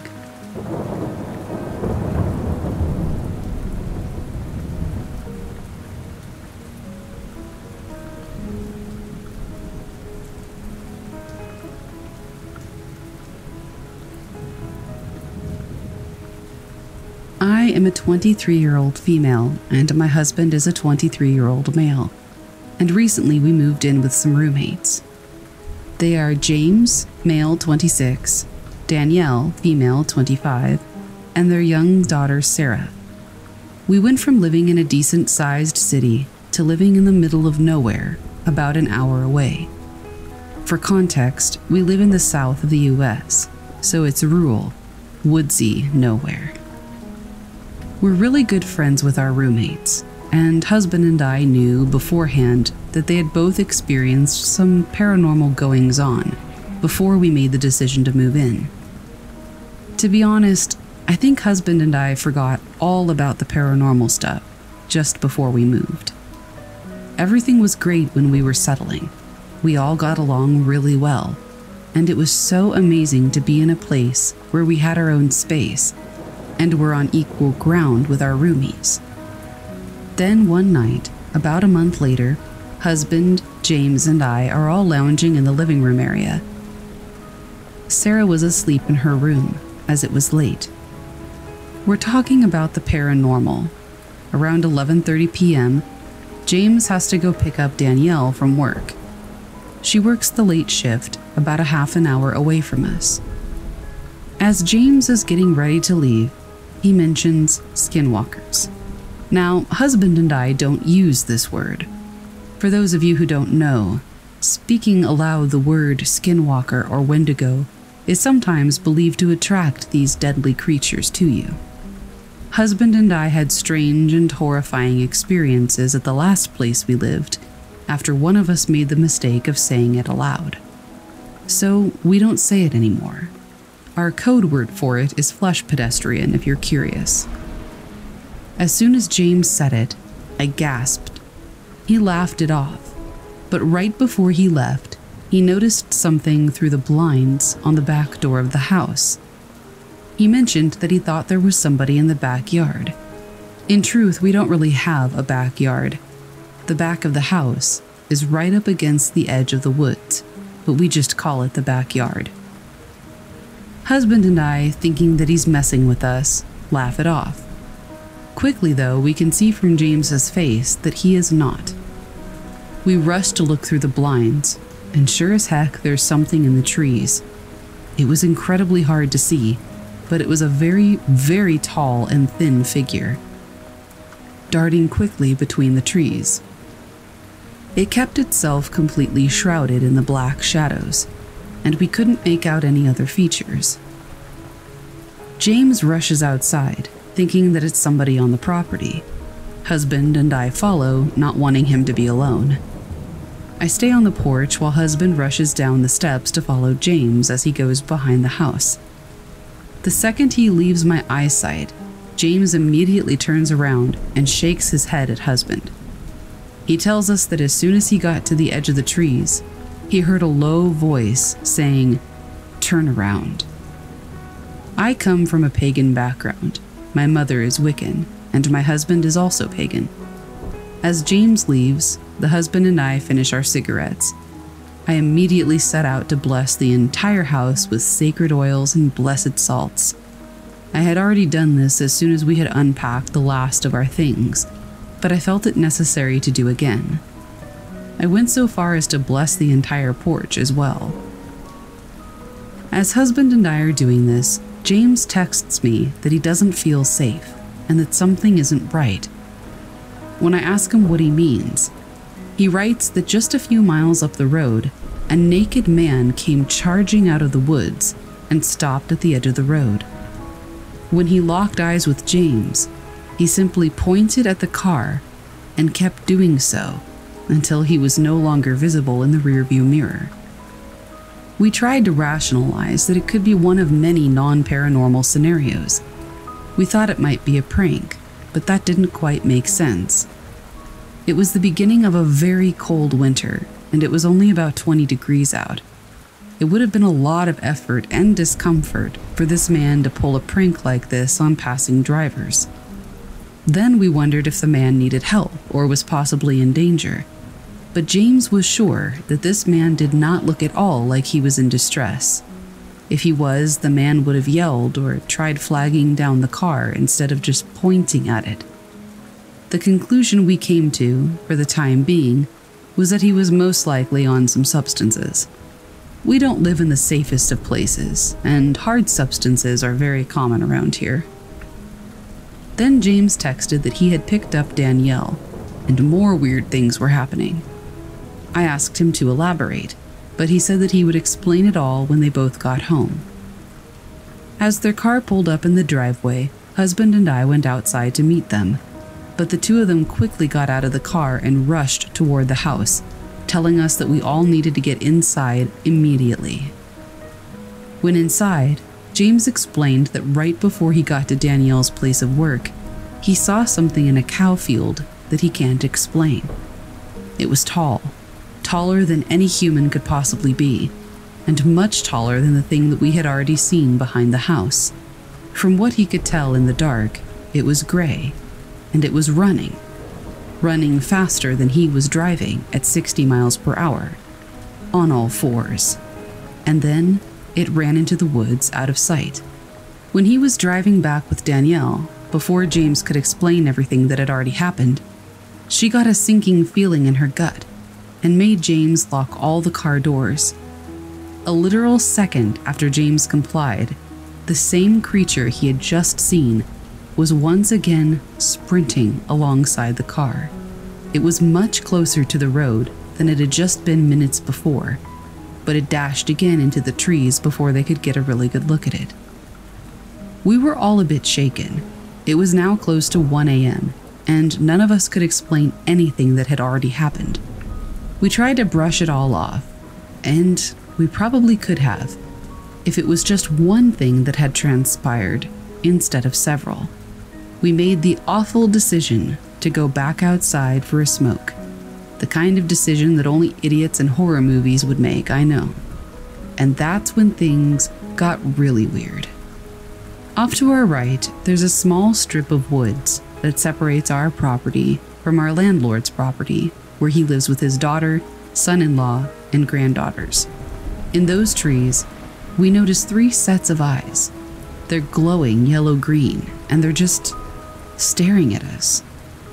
Husband asks James if it could be deer, as we do tend to see a lot of those around, but we all knew that whatever those eyes belonged to were far taller than deer could be. Then, to our left, there's more, you guessed it, woods. From that direction, in the pitch dark, I swear I heard a little girl laugh. It wasn't boisterous or loud, more like the snicker that a child makes when they're trying to suppress their laughter. Danielle and husband didn't hear it, but James did. Now we're looking at the big tree to our left that stands just before the edge of the woods, and notice that there's this big black mass behind it, as though something was crouched next to the tree. We all try to rationalize that it's just a big bundle of leaves, but I don't think any of us really believed that. James and husband both dart back inside for a moment, and when they come back out, James is holding a hatchet, and husband is holding his crossbow. Without saying anything to Danielle or I, they step off the porch and walk toward our left, where the little girl laughed. Later, they told us that they thought a child was in trouble and they wanted to help. While Danielle and I were on the porch, trying to figure out what the heck was happening, we see something a few yards away. Down the driveway, there's a huge tree in the middle of the property. Out of our peripheral, we swore that we saw something duck from behind the tree. We kept looking at the tree, and yes, there was something poking its head up from behind the trunk, pulling back very quickly as soon as it realized we were staring at it. At this point, Danielle and I wanted to get inside. We're both shivering from fear and cold, and we just wanted this night to be over. But while Danielle and I were in a match of paranormal peekaboo, husband and James had their own very weird experience. For context, I have Tourette's syndrome. This means that I say and do things completely out of my control, and some of my verbal tics are just strange sounds. Some of those sounds include blowing raspberries or popping my lips, which are my two most common verbal tics at the moment. As James and husband are inching closer to the trees, they both hear footsteps through the grass and leaves within the trees. Both of them were too frightened to call out to whoever they thought was in there. Then they hear shuffling. The problem is, though, they each hear shuffling coming from different directions that the other doesn't hear. James was walking to the left, husband to the right. James hears shuffling coming from the right, but husband doesn't hear it. But husband hears it coming from the left, and James doesn't hear it. So they turn toward each other with their weapons drawn. In their confusion, while they're facing each other, they hear someone running in the woods, full on sprinting through the trees, heading directly toward them. And then it just stops. They take a step back and watch to see if anybody comes out of the woods. No one. But then they hear something in the woods. They hear me in the woods right in front of them. They heard both of my verbal tics, but the problem was I was standing on the porch behind them. Without turning around, husband calls to me and asks if I just had a tic. I told him no. They back away from the woods without taking their eyes off of that spot until they're close enough to sprint into the house, pulling Danielle and I with them. Inside, Danielle and I are able to tell them about the thing behind the tree, and James and husband are able to tell us about how something mimicked my tics to a T. For the rest of the night, we didn't go back outside. We would all, against our better judgment, peek through the blinds out the back door when we passed it. There was still something in the woods every single time that one of us looked. I didn't get any sleep. Come morning time, husband and I checked all the places that we had seen or heard something, and there was no sign of anyone or anything. I asked my mother what she thought it might be. In her opinion, it was likely something related to a mimic spirit, a spirit that warps reality to feed on fear, but not having enough power to really hurt anybody. She said that it couldn't be a skinwalker because there were too many things happening in too many different places all at once. Skinwalkers are solitary and territorial things, so it couldn't have been multiple of them. But just one mimic could do all the things we experienced.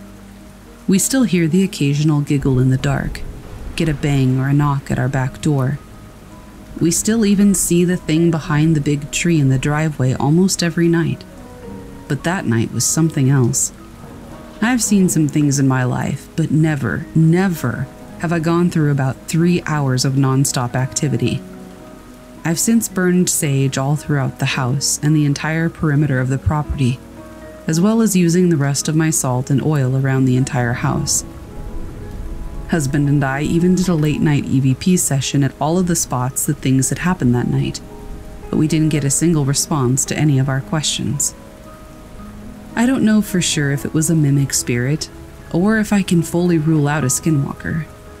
I don't even really know if the thing was dangerous or not. But one thing's for sure, I will never forget that night.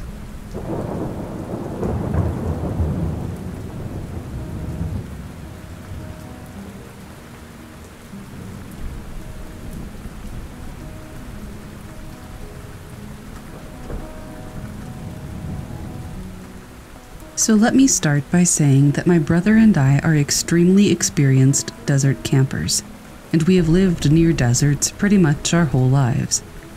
I have never in my 20 years of life ever for 1 second believed in anything paranormal or anything to do with evil spirits. Unlike my brother, who has always sensed presences and been able to see mostly what we call jinn, also known as demons. Last night, though, things changed for me, and it marks the last time that we'll be camping alone in the desert. We've always had the same place we like to go whenever we went to camp with minimal effort. Our day started as normal as ever, but as we got closer and closer to our destination, I saw my brother's mood completely shift. When I asked what was wrong, He just shrugged me off and told me to just keep driving. When we arrived, I felt completely fine, but my brother was still unusually quiet. It was around 1 p.m. at that point, and we were planning on leaving at about 12 to 1 in the morning. Because of the heat, we made the terrible decision to set up under a few trees and a source of water, which in the Middle Eastern culture where we live is where the jinns live at night. Not that I believed in that at the time, of course. However, we still set up our camp and continued on as normal. Now, my brother always says that when he feels a presence, or several in this case, he gets extremely unlucky. First, he almost dropped a box of coals on his foot. Then he spilled an entire bottle of Coke on his phone. Then he dropped it into the sand and proceeded to smash his elbow on the edge of the chair he was sitting on. His elbow is now very swollen. And last, but certainly not least, when he was looking through one of our boxes, he felt something cold and sharp right against his arm. He realized it was an unsheathed knife, which we packed with its case the previous night before. And later he said that it felt like something had pushed his hand into it, right where his veins are. All of these events consecutively occurred within a matter of a few hours, which made us both uneasy, and I, for the life of me, could not figure out why he was suddenly so unlucky. As I was starting to question his clumsiness, a random couple appeared out of nowhere, informing us that they were stuck in the sand and needed help. We drive a Land Cruiser and they had a Nissan Altima, so we didn't expect to encounter as many issues as we did. We first dug them out without any issues, but as we pushed them out of the sand, it got stuck again. If you know anything about dune bashing or desert camping, then you understand the physics behind how wheels get stuck in sand, and the way this Nissan was stuck was incredibly unusual. It was literally stuck somewhere with plenty of space available for grip, and later my brother said that as we were digging them out of the sand, that's when he really started to feel like an evil presence was around us.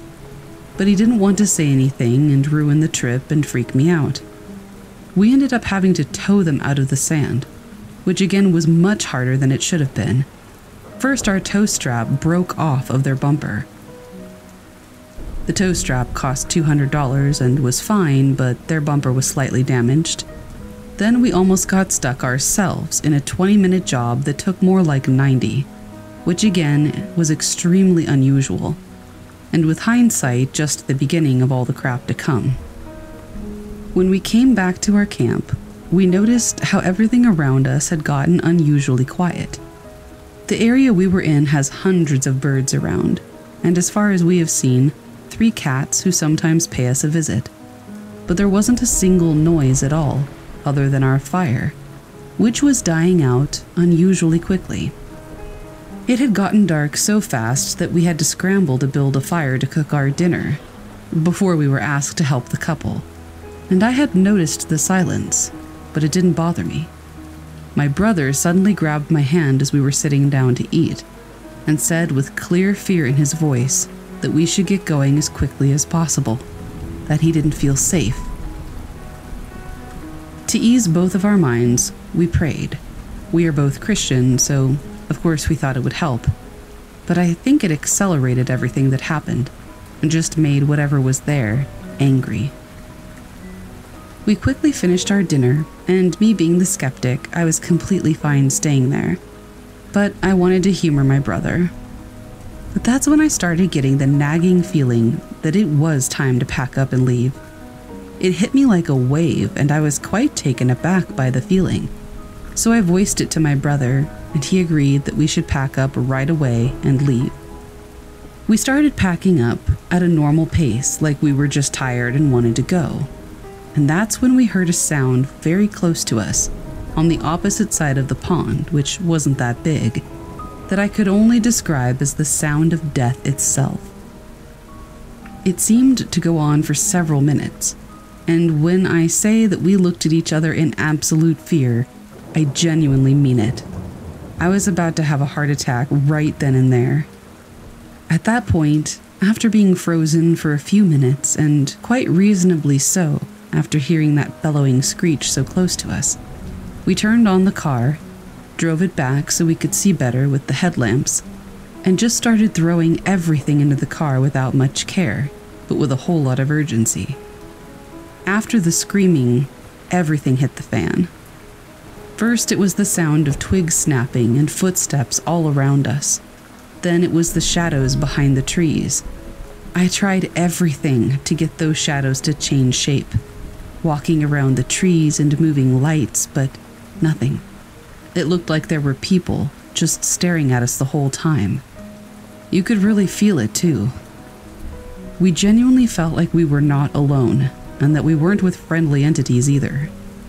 We also noticed that all 3 cats were huddled right behind our car, away from the trees, so they were not the ones snapping the twigs. At that moment, I was really hoping they were going to move so I could get us out of there safely, and thankfully, when we slowly started to reverse, they took a hint. But they looked absolutely terrified, and were just staring at the trees too.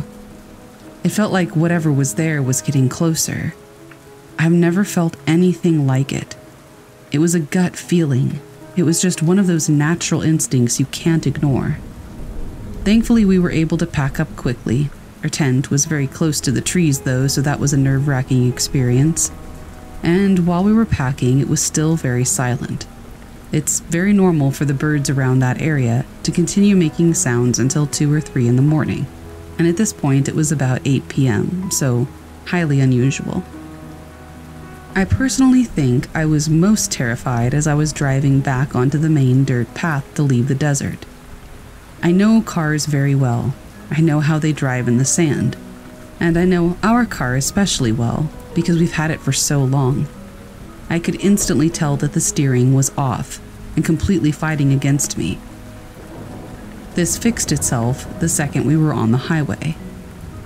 The sounds of twigs snapping was still all around us, and it was loud enough to be heard over the sound of the car. On the path was what seemed like every bird in the area, just standing there and staring at us until we got close enough to force them to walk, not even fly, away. At one point, my brother just grabbed my shoulder and told me very sternly to just keep looking in front of me and under no circumstances to look through his window.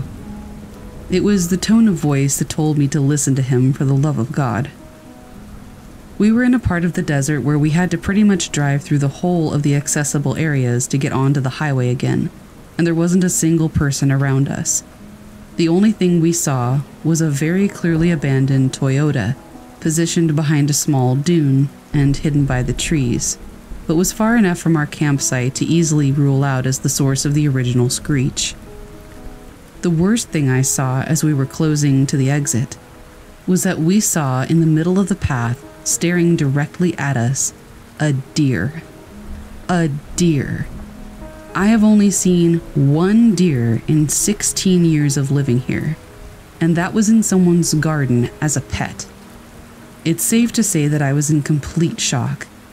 The deer was just not moving at all until I got close enough that we could practically smell the thing, before it slowly walked off the path while looking right at us. We quickly moved past the deer, and again my brother, with a grasp of my shoulder and a stern voice, said to keep my eyes right on the road. I asked him later as we got onto the highway what it was that he kept seeing, and he very reluctantly told me that he kept seeing large figures around us anytime we went through a bend, and they were all either pointing right at us or ahead of us. I'm glad he didn't tell me at the time because I probably would have crapped myself. We still hadn't encountered anyone, but we still very clearly heard sounds all around us. And again, not the usual bird or cat, but big, unrelenting sounds. When I saw the exit, I was as happy as I have ever been. But that quickly faded when once again we saw another deer standing right in the middle of the road, slowly walking away and looking right at us. But this time it didn't really look like a deer. It was more like a kangaroo mixed with a deer. and its eyes were milky. It looked rotten and horrible. I didn't much care. I just stepped on the gas, and fortunately it got out of the way in time. When you exit the desert, you can either turn right onto a long stretch of highway, or you can go left and go through a small town, then take the back streets to a parallel highway. As I was about to turn right, my brother once again, with that same tone of voice, said to go to the town. Later, he said once again that he saw a line of figures pointing ahead of us, so if we would have gone the other way, we probably wouldn't have made it home in one piece. Thankfully, as we made it farther and farther away and closer to our home, the gut feeling of being watched was going away. And of course, having never experienced something like this before, I was distraught and wanted to talk about it. My brother told me as we were going home that because we were alone, the jinn wanted to mess with us, that they wanted to scare us, and most likely cause us harm, and that the way they get you into such rural places is to force you to stop and then do whatever they want, which makes sense as to why there were so many animals blocking our path. He also said that they caused bad luck, and he could feel them the second we entered the desert, which explains his clumsiness all day, and the car that got stuck in such an unusual manner. Because he's my younger brother by 3 years, anytime he had ever told me about this sort of thing before, I always just dismissed it as him scaring himself. I can excuse the sounds we heard and the shadows we saw last night. I can excuse the gut feeling as just being scared, but I cannot excuse the 2 deer we saw staring right at us, and I cannot excuse the car just randomly fighting against me as I was driving. The deer completely freaked me out, as did the tone of my brother's voice. It's safe to say we're not going camping there again. And it's also safe to say that I will never dismiss my brother when it comes to this kind of thing again. I'm so thankful to God that he was there and that we made it home safely.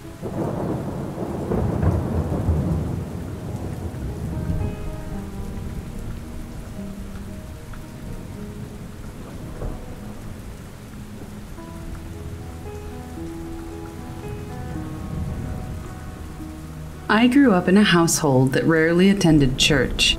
Sometimes, when visiting our grandparents, my 2 brothers and I would be forced to go to worship services, but those moments were few and far between. Even so, it's almost impossible to avoid running across Christian symbols in books, movies, and television shows. Thus, it's likely most Americans have at least a basic understanding of such Christian symbols as the cross and angelic beings. So when my youngest brother Parker, of around 3 years old, began telling us that he saw angels, my parents saw no immediate cause for concern, nor were they at all surprised. From what I can remember, all of the adults in the family and in our friend circles thought it was cute. I must admit I was a bit more skeptical than the grown-ups. Quite frankly, I could not shake an unsettling feeling deep in my gut that something about it just wasn't right. Sometime later, my brothers and I were spending a summer day at our babysitter's mind-numbingly boring home, when my youngest brother called out for someone to come and look at a picture he had just finished. Now, being all of 3 years old, abstract shapes and outrageous color schemes constituted the bulk of my brother's artwork up until this point. At least, this is the level of work we were all used to and fully expected to see. As it happens, I was the first to arrive on the scene and lay eyes on the drawing. The first thing I noticed, to my astonishment, was the lack of color. In fact, the entire drawing consisted of various shades of black, which was completely out of character in my brother's case. Before I was even aware of what I had laid my eyes upon, a cold chill was creeping up my spine, causing the hairs on the back of my neck to stand on end. The next thing I could not avoid being struck by was the seemingly miraculous leap forward in this 3-year-old boy's artistic ability. I could actually make out the discernible details of a figure, demonstrating ability well beyond his years. Without regard to the figure on the page, I immediately felt something scandalous must be afoot. I marched over to our middle brother, Christian, fully intent upon drawing a confession out of him. He must have sketched the figure and conspired to have a little fun at my expense. I was not laughing. I couldn't shake this feeling of being disturbed, much like the one I would get from creepy pictures or statues that seemed to stare directly into my soul. When he pled his innocence, I quickly dragged Christian over to the table and demanded that he end his charade. However, the moment his eyes met the figure, I recognized the look on his face. I imagined it must have been exactly as I had looked upon viewing the figure only moments before. Tears began to stream from his eyes as I released his arm and watched him race over to the secure arms of his favorite teddy bear. He always had that bear with him, but I had not seen him act as he did in that moment in years. He was 3 all over again. I was beginning to feel sweat beating up on my forehead and the back of my neck. I turned to Parker, who had not moved from his spot at the table throughout the entirety of the commotion, his face displaying a confused look. As the oldest, not wanting to leave the responsibility to our babysitter, I decided that I would inquire about the figure. The figure? Up to this point, I hadn't even considered what exactly my brother had drawn. All I knew was that it was chilling me to the bone, and I couldn't understand why. But I would soon have my answer. Before launching into my interrogation, I glanced back at the shadowy figure on the paper. Why had I not spent a moment to figure out what he had drawn? Was it my subconscious attempting to protect me from identifying it? These questions ran through my brain, and still do every time I lie awake in bed at night, some 20+ years later, wary of what may be waiting for me in the darkest corners of my room, behind the door and under the bed. Some things just stick with you, and tend to rear their ugly head at the worst moments. What I saw on the paper haunts me to this day. The drawing was of a dark, shadowy figure, partly veiled in what appeared to be smoke or possibly mist. The body was nude, and the limbs and torso were contorted in grotesquely unnatural fashions. Tears were welling up in my eyes as I scanned the figure, slowly drifting up toward its face. This face was something indescribably sinister and horrid. It had no business even being a figment of imagination, much less being sketched by a 3-year-old. I cannot, after all of these years, find something even remotely like it to compare it with. It didn't exactly have eyes, but you felt like it was staring right through you, like it knew you. I felt like it knew more about me than I knew myself, yet there was something oddly familiar about the figure. What I suppose could possibly pass for a mouth, stretched from the middle of its lopsided, egg-shaped head, all the way to the very bottom of its face. Impossible as it may seem, the figure appeared to be smiling and whispering at the same time. For some reason, I felt like it was asking me to remember. Remember what? Looking up at my 3-year-old brother, with his blue eyes and innocent expression, I could not believe such a vision of utter darkness and cruelty could spring forth from his young and inexperienced mind. Was this something he thought about often? Had he dreamt it and felt compelled to put it down on paper? If he was at all frightened by the image, as Christian and I clearly were, he wasn't showing the slightest sign. I could only bring myself to ask him a single question. Why? Just then, Christian accidentally knocked the television remote to the floor, momentarily snapping me out of the dramatic heaviness of the moment. He still looked mortified. I turned to the 3-year-old behind me, realizing there might just be some mystery about to be revealed, and heard the words I immediately realized were the cause of my unease with the figure. When I asked him why, he simply smiled and said, "I see him every day. He's my angel." Upon hearing this, something seemed to break inside me. It was as if some switch flipped and an impossibly dim light flickered to life in a dark and distant room. A faded memory from as far back as I can remember began to take shape. On the couch behind me, Christian began sobbing loudly. He was definitely his 3-year-old self, squeezing his teddy bear and moaning that he wanted our mother.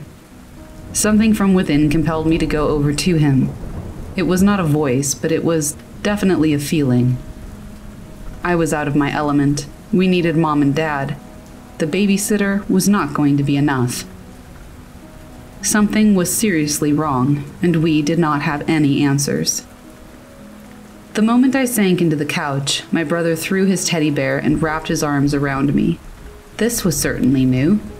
We loved each other, about as much as two young brothers can hope to love one another, but the only times we ever hugged were for family pictures. And yet I could tell that it was the most appropriate thing the two of us could do in that moment. He needed it. I needed it. Without looking up at me, through alternating sobs and snivels, he began to speak. He told me he wished he had never looked at the figure. He asked me why I had made him do it, which drove a hot dagger right through my little heart. I began to cry once again, telling him that I was sorry in my own whimpering voice. After we sat there crying for what seemed like an hour, though it was likely mere minutes, my brother once again spoke. This time he seemed oddly calm, almost as if he had not been crying and shaking with fear for the past several minutes. While he spoke, my attention was fading in and out, as he recounted the various houses we had lived in and the rooms we shared over the years. I had no idea why he was bringing any of this up at this particular moment. He continued in this manner, and I began to just be able to make out the memory that had moments before been triggered at the table and was slowly coming into focus. It was a series of short scenes, mostly in an apartment my parents rented when I was around 3 or 4 years old. Some of them were of places I could not quite make out, but I assumed they represented my grandparents' old house and the daycare center I once attended. They were old memories of old places.